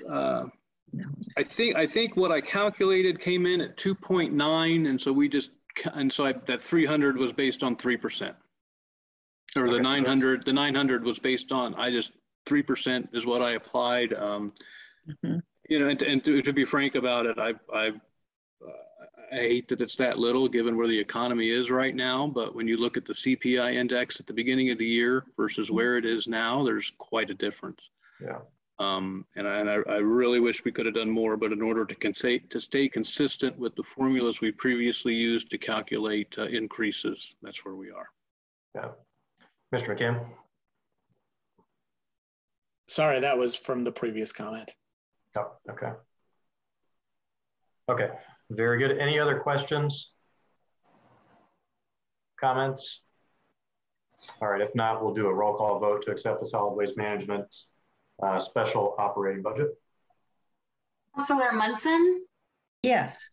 Councilor McKim? Yes. Councilor Deckard is not present. Councilor Hawk? Yes. Councilor Spoonmore? Yes. Councilor Iverson? Yes. Councilor Wiltz? Yes. Motion passed unanimously 6-0. Thank you. Council, I move to open for discussion and review Fund 8283 Solid Waste Management Debt Service with $0 allocated in personnel, supplies, and capital, and $305,920 in the services category for a total budget of $305,920. Second. All right. Mr. McGlasson? Yeah, this is, you know, the debt related to the bond, that bond that was issued for the closure of the landfill back in 2007. And, you know, based on the amortization table for that bond, and those numbers have been reviewed and approved by DLGF. Very good. Do we have any questions? on this budget? Any comments? Okay, seeing none, we'll do a roll call vote to accept the Solid Waste Management District's debt service budget. Councilor Hawk? Yes. Councilor Iverson? Yes. Councilor Deckard is not present. Councilor Wiltz? Yes. Councilor McKim? Yes. Councilor Munson? Yes. Councilor Spoonmore? Yes. Motion passed unanimously 6-0. Council, I move to open for discussion and review Fund 1215 Solid Waste Management Capital Non-Reverting with $0 budgeted across all the categories for a total budget of $0. Second. All right, this one's easy. Is anybody insisting that we add money to this budget? Right? I have a question. All right, any questions or comments? Yeah, Ms. Hawk. Sorry, I'll ask a question. Okay, so is there any cash left in there? It says non-reverting, but I think that's really, should just go right back into your general and be done with it. Oh, there is about $45,000 in there, I believe. Ms. Martin, do you have that number handy? The reason I question that is I don't think there was ever, this was ever set up as a certain percent for what would be a non-reverting capital. So they either have to, it seems to me, put one in place so that it's legitimately in there, because I really believe what this was intended years ago was sort of a savings, kind of almost a rainy day. So I'm not sure it was ever done officially. I think the balance is 45,413, something like that. Whatever, that's just my thoughts on it. Thanks. Well, I mean, and you know, it would be at my board's pleasure. You know, they could certainly consider that. You know, a little history. You know, the Cumulative Capital Fund is something that was established by the previous director in 2012 or 13, I believe, when the district was considering pursuing its own materials recovery facility. That ultimately did not happen, and so there were no actions were taken, you know, to do annual funding for this fund, to contribute money to it each year, nor have we ever looked at it as a potential source for major projects, because we don't have any major projects planned for down the road at this time. But it's there, and in previous discussions that we've had through budget cycles with DLGF, it was recommended to us by DLGF that even if we don't plan to contribute or spend money, that we go ahead and submit the zero capital fund budget for adoption, so that in the event something were to happen during the year and we needed to tap into that fund to repair part of a building or something like that, we have the adopted budget on record that we can seek an additional appropriation from.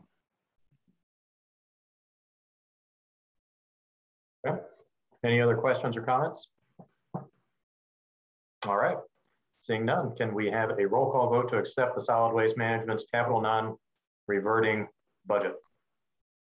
Councilor Iverson? Yes. Councilor Spoonmore? Yes. Councilor Munson? Yes. Councilor Deckard is not present still. Councilor Wiltz? Yes. Councilor Hawk? Yes. Councilor McKim? Yes. Motion passed unanimously 6-0. Good. All right, have a good evening. Thank you all. Thank you. And next up is our first department for review, and that will be our clerk's office. Welcome to Monroe County Clerk Nicole Brown, who's joining us. Thank you. Can everyone hear me? Yes, loud and clear. Great. Good evening, members of the council. With my continued hope that all of you and your families are safe and well during these uncertain times. It is a privilege to present the budget for an office with an incredibly hardworking and dedicated staff who show up and go above and beyond for Monroe County residents and visitors to the community wishing to access clerk and court services. Yet our deputy clerks continue to fall disproportionately so behind their court reporter counterparts with respect to their wages. And my 91 clerk brothers and sisters have freely shared similar concerns about their offices. During these times, patrons who come into the clerk's office present with more social services needs and mental health issues than my office is trained to provide. They are increasingly combative and aggressive. Speaking of boots on the ground, the phrase used by Chief Dillard earlier tonight, council members of PAC may recall reclassification efforts, indicative of the fact that my staff have parallel yet equal responsibilities to their court reporter counterparts, but with the added component of having to assist this increasingly stressed patronage. I'm told this is what initiated the request for an overall reassessment of Monroe County government positions with WIS. Following their findings, I continue to struggle with concerns about the evaluations that came back from that recent WIS assessment, and I want to keep this issue on your radar for memorialization and historical record purposes. With respect to the clerk budget, to the extent possible, we've tried to keep our request as close to last year as we could. The amount of the request in the overtime line may be of concern to you. By way of an explanation, the policy decision to cap how many compensatory hours can be accrued by a county employee dealt a significant blow to my office in that when we cannot recruit an adequate number of early and absentee workers, we are left with very few options but to pull some of the clerk staff from the Justice Building down to Election Central to supplement the people we are actually able to recruit. I'd previously been able to offer my employees comp time to supplement other benefit time and perhaps a little bit of overtime with what we didn't expend during Little 500 weekend. To date, given that we neither had elections nor Little 5 weekend in 2021, there was little need to spend from that line. However, with a closer to normal return of staff and the return of IU students to in-person and on-campus learning, as other justice building offices such as the prosecutor and the sheriff have an increase in their case volume, this does directly impact my office and will only ramp up exponentially as we go into the new year and prepare for the 2022 elections. Other increases reflect vendor increases for services that have simply been passed along to the clerk. And with that, I would welcome any questions you have about the clerk's budget at this time. So first, I think I'll make a motion. So council, I move to open for discussion and review Fund 1000-0001 General Fund Clerk with $1,909,331 in the personnel category, $35,000 in supplies, $182,240 in services, and $0 in capital for a total budget of $2,126,571. Second. Okay, so we just had some remarks there from Clerk Brown. Let's see if we have any initial questions or discussion on the clerk's general fund budget based on what we've heard so far. My apologies, Counselor. I am a little nervous. Yeah. Oh, no worries, no worries. And it looks like Mr. Iverson, you have the floor now, sir. Thank you, Mr. President. I first wanted to look at Deputy number 5. It appears there might be a Scribner's error there. It looks like that person is receiving a $1 increase over last year.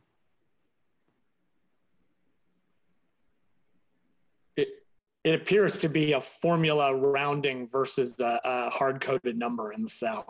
That is correct. We have discovered that with rounding, just using the plain round, either up or down, that departments at the end of the year were having to transfer 30 cents, 15 cents, that kind of thing in order to complete a employee's salary. So we decided to round up to the nearest dollar to keep departments from having to make at the year end these very nominal transfers.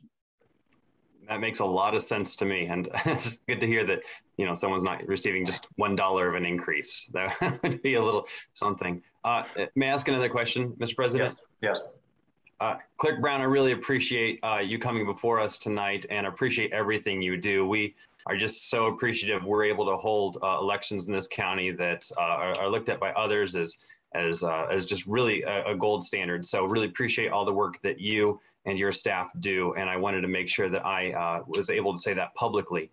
I guess my comment is that as I hold listening sessions and hear from constituents, that overtime line is something that I'm hearing about as well, is trying to make sure that we have enough people to be able to continue to offer the level of of elections that Monroe County residents are accustomed to. So I appreciate a little bit of your explanation in the side there, and you spending some time talking about that tonight. So thank you. Thank you, Councilor Iverson. Now, please don't make me get emotional. My chief deputy doesn't like that. Well, I think she can handle whatever the council can throw at you tonight. All right. Any other questions or comments from council for the general fund budget? Is that Ms. Munson? Was that your hand? Yes. Yes, Clerk Brown, thank you.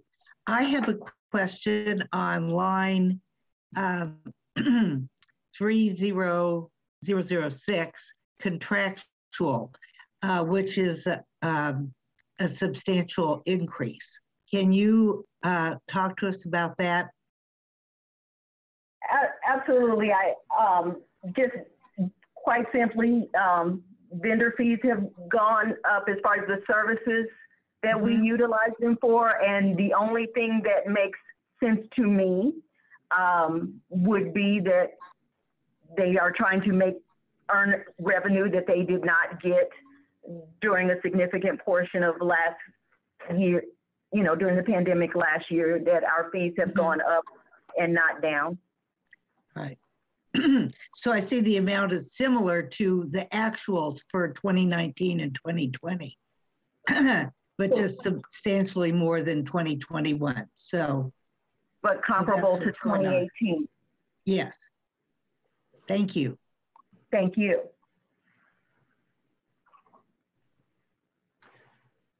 Okay. Any other questions or comments? I had I took note here when I heard that your employees are being subjected to combative individuals. I think that was the terminology. Could you kind of explain that a little bit more? And then what are some possible solutions that could be put in place for that? So thank you, Councilor Spoonmore. And this has been going on, and I'm going to put one of my old hats on. I used to work for the Department of Correction at a different time in my life, and a significant amount of change has happened over the years. It was the case that there was a lot more money in mental health services within the state. Then when they started taking that money out of state budgets, a lot of times people who committed, I worked for the Department of Correction, people who committed offenses, instead of receiving services, they were being thrown into the system in the Department of Correction. I think on some level that's also kind of happening now. There's not a lot of services, and the ones that are in Monroe County are stressed because we do what we do so well here in Monroe County. My understanding is busloads of people are being dropped off, just left here in Monroe County because we do provide services. Well, bringing that around to, this is a public building. People, if they don't know what else to do, they want to get their day in court. Many times they are wishing to access the courts for things that are not not something that the court could probably handle. They file, for lack of a better term, I want to apologize in advance, frivolous cases that we can't refuse them. We have to offer them services. But if we find people staying in here longer than would be allowed for the services we can provide, I want the viewing public to understand that we cannot give any kind of legal advice. So we're not able to lead and guide you. We just help you get your day in court. And when we take that paperwork, we turn it over and everything else is decided by the judge. And so I'm not here to make disparaging remarks. I value every single part of the system within here within the Justice Building, but my colleagues' counterparts are behind locked doors and in judges' chambers, or when they're in court, they have a dedicated bailiff who can kind of keep extreme behaviors out of the office. We have to trust that the staff, that is the bailiff and security staff at the front door, we can only pull them in if they're not on the door assisting somebody else. There's got to be coverage for the people who are coming in, making sure they're not bringing weapons into the building. And so if you're asking me for solutions, certainly I try to use training money to get my staff even virtual training for how to deal with combative patrons. I'm open to other suggestions, but the bottom line is, as I've said many times, my people are underpaid for doing as much or more than their counterparts who don't have to deal with the public in the way that we do. Thank you. Okay. Any other questions or discussion on the Clerk's General Fund budget? All right. If there are not, we will take a roll call vote to accept the Clerk's General Fund budget. Councilor Wiltz? Yes. Councilor Munson? Yes. Councilor Hawk? Yes. Councilor Iverson? Yes. Councilor McKim? Yes. Councilor Spoonmore? Yes. Councilor Deckard is not present. Motion passes unanimously 6-0.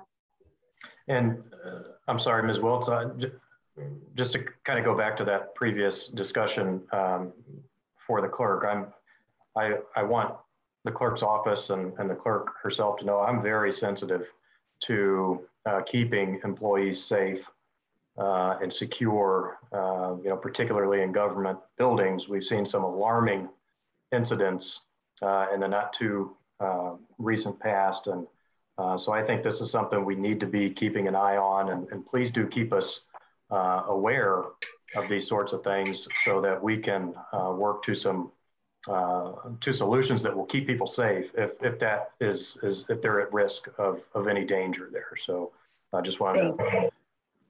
I appreciate that, and certainly my staff understands that to reach out to the bailiff and security services. I have arranged for active shooter training for the people in both at both the Justice Building and Election Central. I made an effort a couple of years back to request bulletproof glass for the doors in the event of an active shooter. I was told I did not need bulletproof glass for my doors. I would humbly disagree. Thank you. Okay.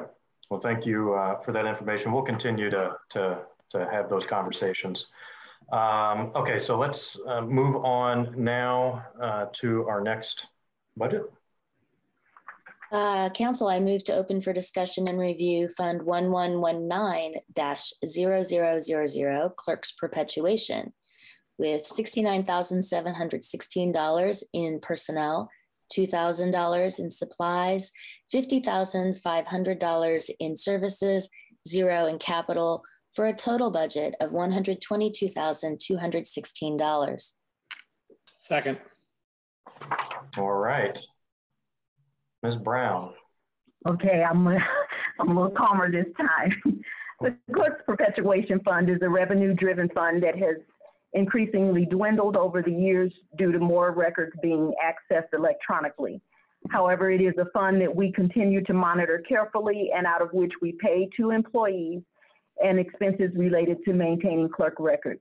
Unless you have clarifying questions, this is a task we will continue to do and continue to monitor carefully. And I have nothing further with respect to this budget. Thank you. All right, thank you very much. It looks like Ms. Hawk has a question or a comment. Well, a comment because we've been watching the dollar amounts being reduced going into that fund, and so whatever budget we approve at the end of the day, it's just like any other fund. You may have the appropriation, but you've got to have the cash before you spend it. And so I know they'll be watching, and if it looks like that cash isn't coming in, they just have to quit spending out of that fund. And I think, go ahead. I think that's as you understand it, correct? Madam Counselor, of course, I believe that this is an issue we visited in the past where the first year that I was clerk, I did not have a full grasp and understanding of the perpetuation fund. You have had no negative balances in the clerk's perpetuation fund that time, and I promise you that my team and I watched that as close as anybody else. Thank you. Oh, I know you do. I wanted to just make sure that you understood and that the public understands where we're going on this, and the fact that it is one you have to watch all the time, and I know that you do. So I thank you for that. Okay, any additional questions or comments on the clerk's perpetuation fund? And seeing none, Ms. Miller will have a roll call vote to accept this budget. Councillor Hawk? Yes. Councillor Wiltz? Yes. Councillor Deckard is not present. Councillor Spoonmore? Yes. Councillor Munson? Yes. Councillor McKim? Yes. Councillor Iverson? Yes. Motion passed unanimously 6-0. Council, I move to open for discussion and review Fund 1215-0010, Election Fund Voter Registration, with $137,433 in personnel, $3,000 in supplies, $34,100 in services, $0 in capital, for a total budget of $174,533. Second. All right. Clerk Brown, take it away on the election budget. Thank you, Commissioner Spoonmore. With respect to voter registration, the increases in our voter registration budget include an increase in the TINs to accommodate the cost of living adjustment you offered last year for part-time employees to a minimum of $14 per hour. We've kept our 20s in the line at the same amount that we requested last year. In the 30s, we've requested an increase in printing and subscriptions for anticipated notification to voters as a result of voting changes in conjunction with the census and re-precincting, as well as an anticipated countywide mailing following any changes due to redistricting or annexation. It is anticipated that this countywide mailing will likely involve the assistance of a trusted vendor with helping us to get out that mass mailing. And additionally, the United States Postal Service has recently implemented a rate increase in postage. Thank you. Okay. Thank you. We'll see if we have any questions or comments for you. Councillor Hawk, yes. What you were just discussing, is that the on the contractual line where it's going from 6,000 to 15,000? Yes, ma'am. Okay, thank you.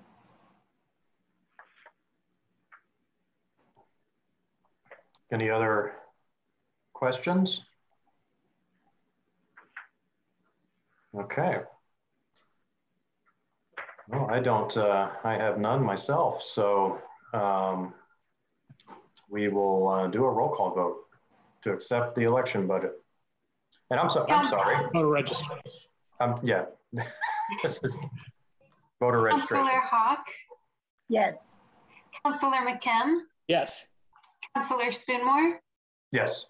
Councillor Iverson? Yes. Councillor Wiltz? Yes.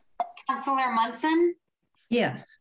Councilor Deckard is not present. Motion passed unanimously 6-0. Council, I move to open for discussion and review Fund 1215-0062, Election Fund Election Board. Personnel category budgeted at $538,245, supplies at $100,000, services at $537,000, capital 0, for a total budget of $1,175,245. Second. All right. And Clerk Brown, I always love to hear from our wonderful election board representatives. Do we have anyone joining you tonight that we should get added as a presenter on this? Indeed, if I could ask you or trouble you to upgrade election board members Hal Turner and Shruti Rana. They are listed as attendees currently. Thank you. Absolutely. And welcome to our election board members, Mr. Turner and Ms. Rana.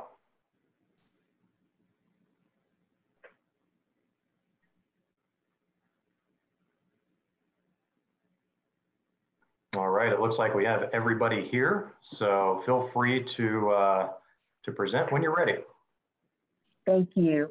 As the council might imagine, this year's election budget looks different than the 2018 budget request as a result of a change in projection for anticipated election needs. Previously, we based our budget request on comparable county elections, and we allowed for some uptick, but pretty much stayed with comparable voter turnout, an average of that for county elections. I'm sure you'll recall that 2018 presented us with a voter turnout in numbers that hadn't been seen since 1912. For the viewing audience, I'd like to put the council in remembrance that the same number of voters eligible to vote in a presidential election cycle are eligible to vote in a county election cycle. This means that any registered Monroe County voter can vote in 2022. And thus we are preparing as though it were presidential election season to accommodate an increase in that voter turnout. However, I'd like to point out that during last year's presidential primary, when we didn't know what we didn't know about the pandemic, we scaled back to 7 polling sites to try and curtail the number of voters accessing the polling sites. For the general, once we had updated and better guidance from the CDC, we returned to the regular 34 polling sites, which includes some super precincts, and to the largest HAVA and ADA compliant locations we could find in Monroe County. And we will do the same thing for 2022, which also calls for, as you know, double the manpower in the form of bipartisan teams for each of those 34 polling sites. I'd also like to put the council in remembrance that with this rolling election fund, what goes unused will roll back into the election fund. I do have the best election board this side of heaven on tonight's call with me, and I'm sure they join me in welcoming any questions you may have regarding the election budget at this time. Thank you. Okay. Thank you for that information. We'll see if we have any questions or comments here from council members. If so, yes, Mr. McKim. I swear, I think I ask this question every year and I always forget the answer, or at least I think I forget the answer, but the voting machine custodians, is that the IT support for early voting and election day, or what exactly is that? Indeed, that is Bob, who we cannot get through elections without his team, BNL. I'll put the council in remembrance that we used to have IVD, Indiana Voice and Data, and we kind of stole Bob from them, honestly, because he offered us a better bang for our buck, although it's still, particularly with respect to election integrity, it is still cost. But we have roving teams on election day. We used to use a volunteer service through the Rotary Club to deliver our election equipment, pick it back up and bring it to us. Now our IT people do that because they're as vested in our very expensive election equipment as we all are. And so that is our IT team. Thank you. Thank you. Any other questions or comments? Councillor Hawk. Yes. In the past, a few years ago, I live in the past, I know that, many people would sign up to work on election day because, oh, they had such a great time. Everybody had wonderful food. It was like a celebration time, you know? And so I noticed the meal amount. Is it going to be those box meals again, or are we way past the time when people used to bring in wonderful homemade meals? Councillor Hawk, the kindest thing that I can say is that the party is over. And what we do is, and it particularly worked well during COVID, but I can't take credit for it.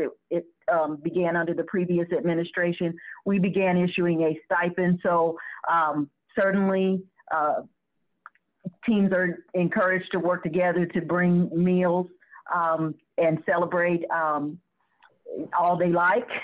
But what we do is just give them a flat stipend for the day in addition to their pay to reimburse them for whatever they expended for their food for the day. Thank you. Thank you. Okay, Mr. Iverson. Yeah, as it pertains to the party being over, that is to say we're not feeding everybody anymore, which I kind of would be interested. I've never seen that. In the COVID environment, how are we going to be doing elections as a lot of the poll workers tended to be older, and we know that this Delta variant is especially dangerous to that population? Thank you, Commissioner Iverson. First, thank you for the space and grace to give a shout out to my poll workers. I could get emotional about that too, because yes, we do have a lot of seasoned and veteran poll workers. And that tends to be, we're asking these people, particularly during early voting in election, to give up time out of their lives when most of us have to return to our jobs. I was pleasantly surprised during the 2020 presidential elections to see so many of my veteran poll workers take a chance and come out. They put their PPE on and they came out. And when I try to go to every training and greet them and thank them, because we can't do what we do without them. I don't want to practice medicine without a license. Certainly the variables that are coming out with respect to COVID are no joke. And at this time, I can't give you a projection on what will happen with our poll workers, but we value them, we appreciate them, we do everything that we can and will continue to make sure that they are safe, that my employees are safe, and that our voters are safe. I'm hoping that it will be just as amazing in 2022 as it was in 2020. Thank you. All right, Mr. McKim. Yeah, so I noticed that your equipment line is 0. So I guess my two questions are the quantities of equipment that we have already purchased adequate to conducting this election, in your opinion, in the opinion of the election board? And then also, I assume we have maintenance contracts that are probably shown on one of the services lines to essentially provide service and warranty support if any of the equipment should fail. It comes out of contractual, Counselor. The maintenance agreement comes out of contractual. Thank you. And then what about the adequacy of the number of pieces of equipment? So we did order slightly more than what we needed in terms of making sure that if something broke down, we had the ability to replace it. I certainly have no reason to believe that we won't be able to meet our election needs as we were able to do with a full out election back in November. But certainly if the circumstances should change and we need more, I'm not too proud to come back and ask for that on behalf of Monroe County voters. Thank you. Thank you. Councilor Munson.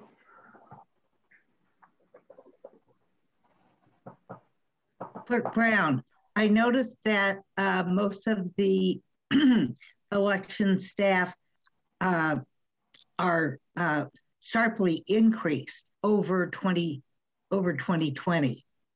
And would you like to tell us more about this, please? So this offers me an opportunity to thank you, Councilor Munson, because when you raised those rates to $14 per hour, you included my poll worker and election staff. And so that increase is reflected of that increase in wages. And my poll workers, I'm sure, join me in expressing extreme gratitude for your recognizing that they were underpaid and continue to be underpaid for the services that we ask of them during early voting and election. Thank you. Thank you. Okay. Councilor Wiltz. Thank you, Clerk Brown, for a great detailed presentation on your priorities. I had a question, and then I got so interested in looking at this other stuff. I keep looking away. I apologize because I've got my big screen over here where I've got the budget blown up so I can actually see it.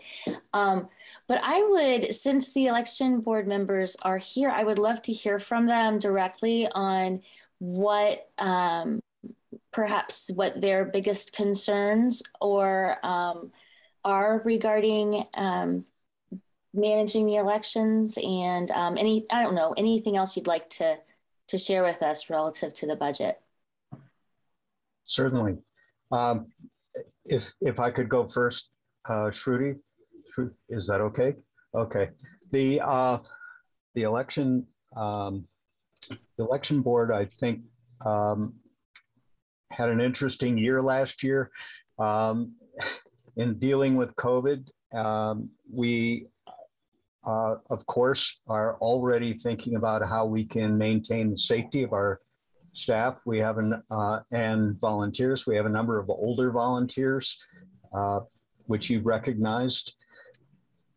The state has given us the ability to be a little more flexible in bringing in younger workers. And we will have an effort to do that, to get the word out early, to get them trained properly, and to hopefully start within that age group a tradition of working the elections so we can maintain a safe, stable, and competent workforce.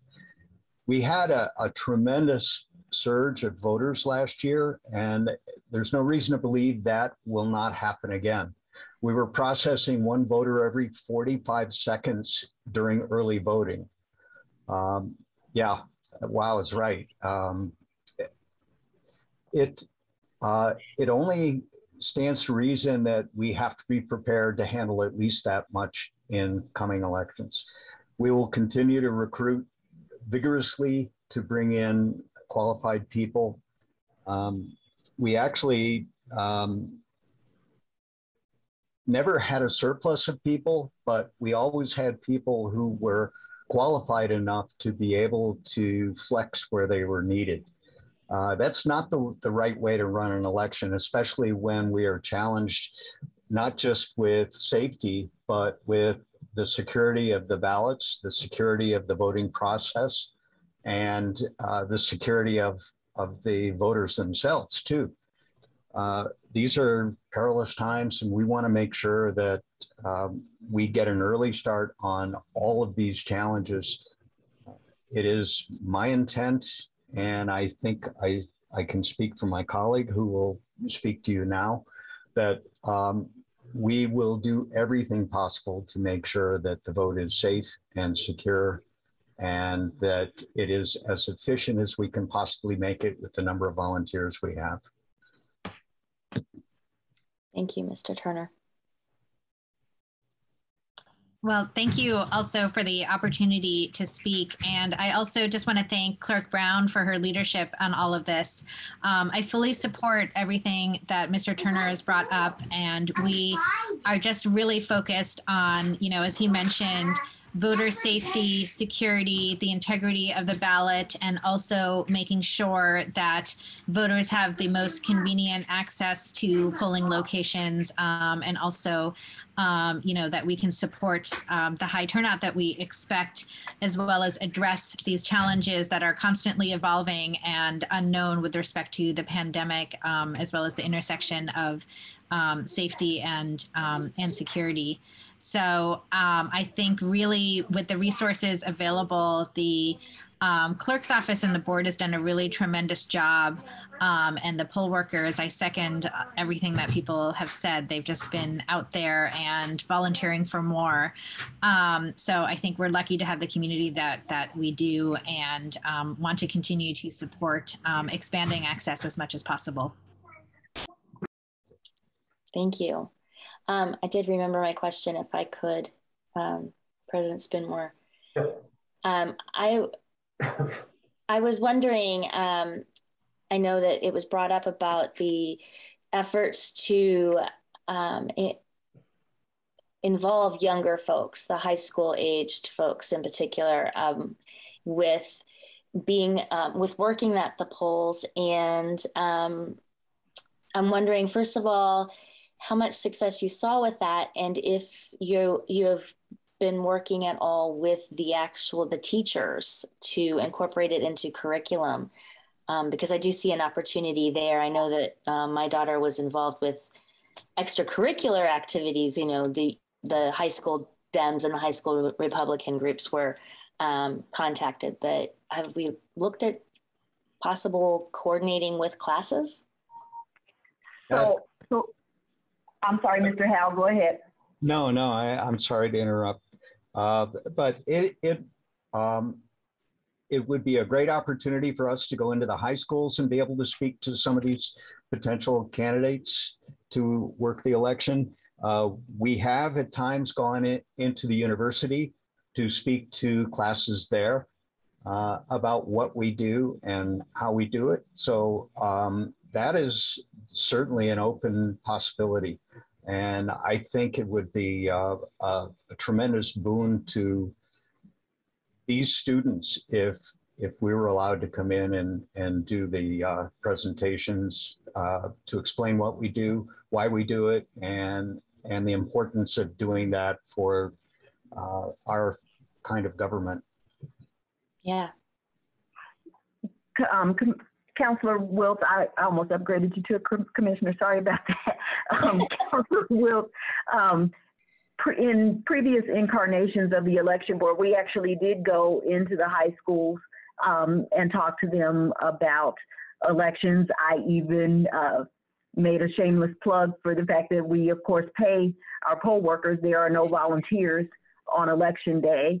And so we do get some mixture of high school, college, and veteran poll workers, and it has worked out really nicely. But young people do have things to do. We did at that age as well. We tend to have a lot of dropouts within a week to a few days before the election, and so a lot of times it's our younger people who may have found a better agenda than what I'm able to offer for such a long day on election day. Got it. Thank you. So I've got a couple of questions here, particularly with the election pay. Has there been any data collected around other counties to see what others are paying their election workers, and if we're being competitive in that regard? I know it's kind of hard to compete with other counties for election workers, because that doesn't really happen. But are we staying in the, at the market rate, I guess? That's an excellent question, Commissioner Spumore. And here's what I'll tell you. Just all 92 clerks there's mass emails that come out all the time about different topics. And one that came out recently was that some trained poll workers look at those rates And so say around Marion County pays the best. And so a surrounding county poll worker will go and take their talents to Marion County, and nothing against my mentor, Clerk Eldridge. But they do that. We do very well for this area, surrounding counties. You know, I don't have anybody from a surrounding county, but I do see what the surrounding counties pay, and we are doing pretty well. But honestly, that's thanks to a couple of things. First, my coming before you all a couple of years back to request an increase when we realized that they were making significantly less than minimum wage, and then your own generosity in allowing that $14 per hour to apply to my poll workers. And then so some of those day rates, our election teams that have day rates, those went up as well. So I certainly do plan to approach you again, but you know, I'm trying to settle right now. We're going through a pandemic, but to get to continue to make it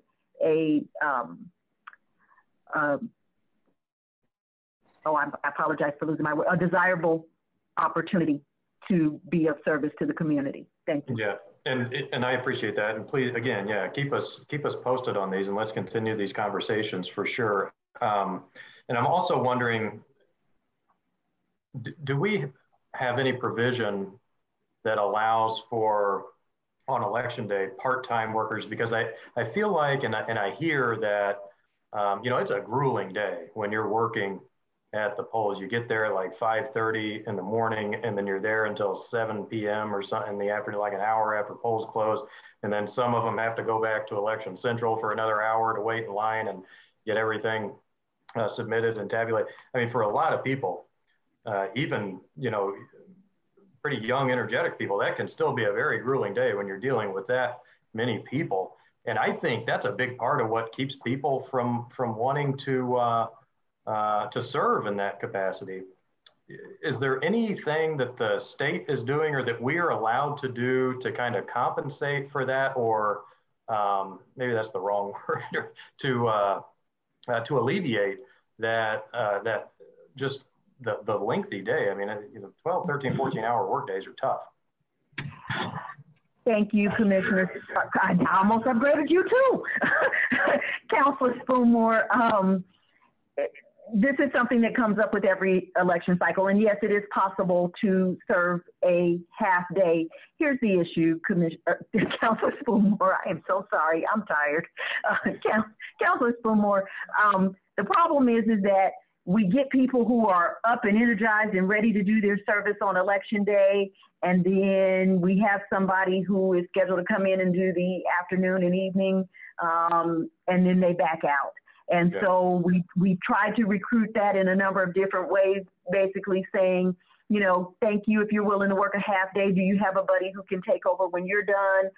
And we have genuinely tried. This is something all 92 of the clerks experience, is you just can't get anybody to come that second half of the day. It usually doesn't work the other way, where they want to come in the afternoon and, you know, and take off the morning. And so, like you said, by the end of the day, it has been a long day. So we have people who don't want to continue on into the night, but it is a process to get everybody back from the polls, get their materials checked in so that we can get to counting those ballots and get you those results. And so I advertise for it, I welcome it, but I would prefer the buddy system so that we're not left shorthanded. I'm hopeful I answered your question. Yeah, thank you. And then finally, has the election board taken any official vote together on this budget at any of your meetings? And was it unanimous in their approval of it? Yes, we reviewed the budget and it was unanimously agreed that Clerk Brown present this budget to you tonight. Great. Okay. And yeah, I mean, I'm going to support this. I think, you know, anytime you look at, these are some pretty eye-popping numbers for elections. And I know that's just what we have to do, though, to execute great elections. And we do it better than anybody in the state of Indiana, I think. And so I am so appreciative of all of the work that our election workers do, all of the work of our election board and our clerk and all of the staff over there. This is not easy to pull off, and there is a ton of responsibility and accountability associated with these elections. And you know, I'm just very grateful that we're able to do it so well. So thank you, and I absolutely support your budget, and we need to make sure that you have the resources you need to continue to execute well. Councilor Spoonmore, if I could just encourage you to reiterate something that you all talked about earlier. I don't want anyone watching tonight to think that we have not been fiscally responsible. So if you wouldn't mind to explain about the rolling budget and the levy, I'd be very grateful. Oh, and Mr. McKim may want to weigh in as well too. So I think you're talking about the operating balance of the election fund. Was it minus 3% compared?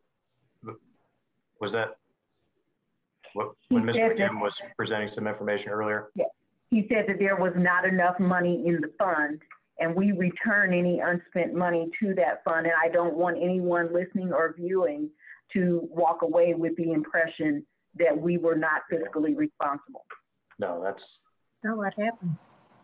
No. And what we would need to do, and I think as Mr. McKim kind of stated earlier, is we're just going to have to look at some of the levy amount and move that around through the various funds. And we have that ability to do that. We absolutely will. The general fund has some levy that we can move, and that's probably the area we'd want to look at first to cover the election expenses.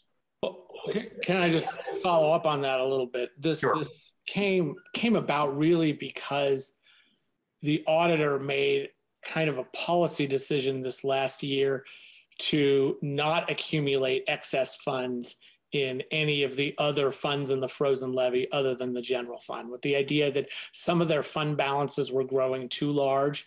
And so the auditors recommended levies were significantly reduced for many of the non-general funds so that all those excess levies would accumulate in the general fund.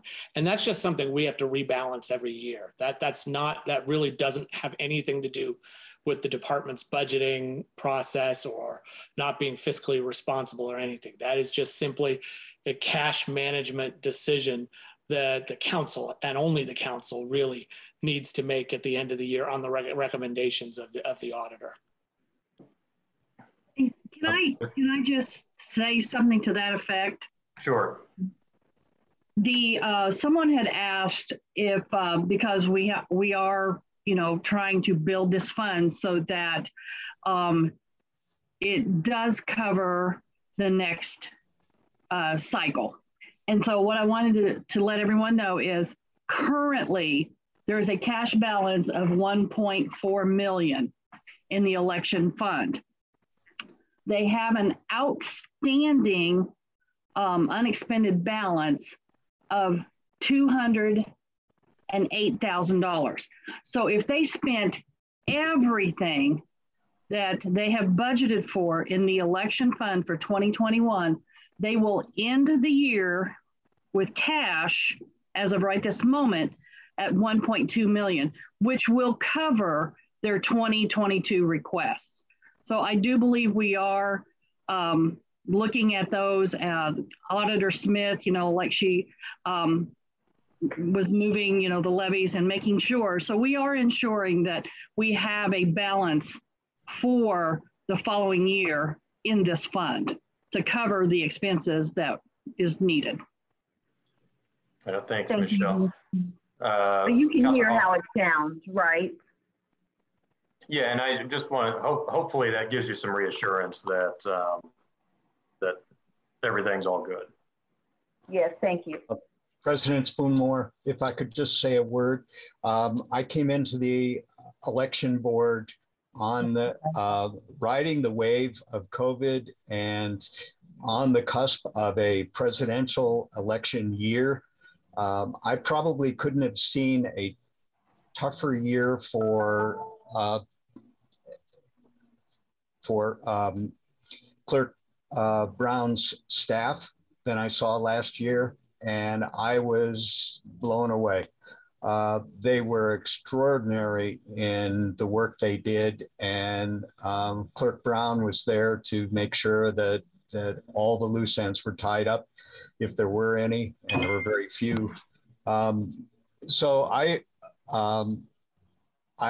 wholeheartedly support what she is advocating for the budget this year. If I were hiring an election staff, these are the people I would hire without question. That's great to hear. Thank you for that perspective. Okay, Ms. Hawk, did you have a question or a comment? That doesn't appear that she's with us right now. Okay, well Michelle, was there anything else that you had to add? You still have your hand up. Okay, so I think that if there's nothing else from council, we'll do a roll call vote to accept the election board budget.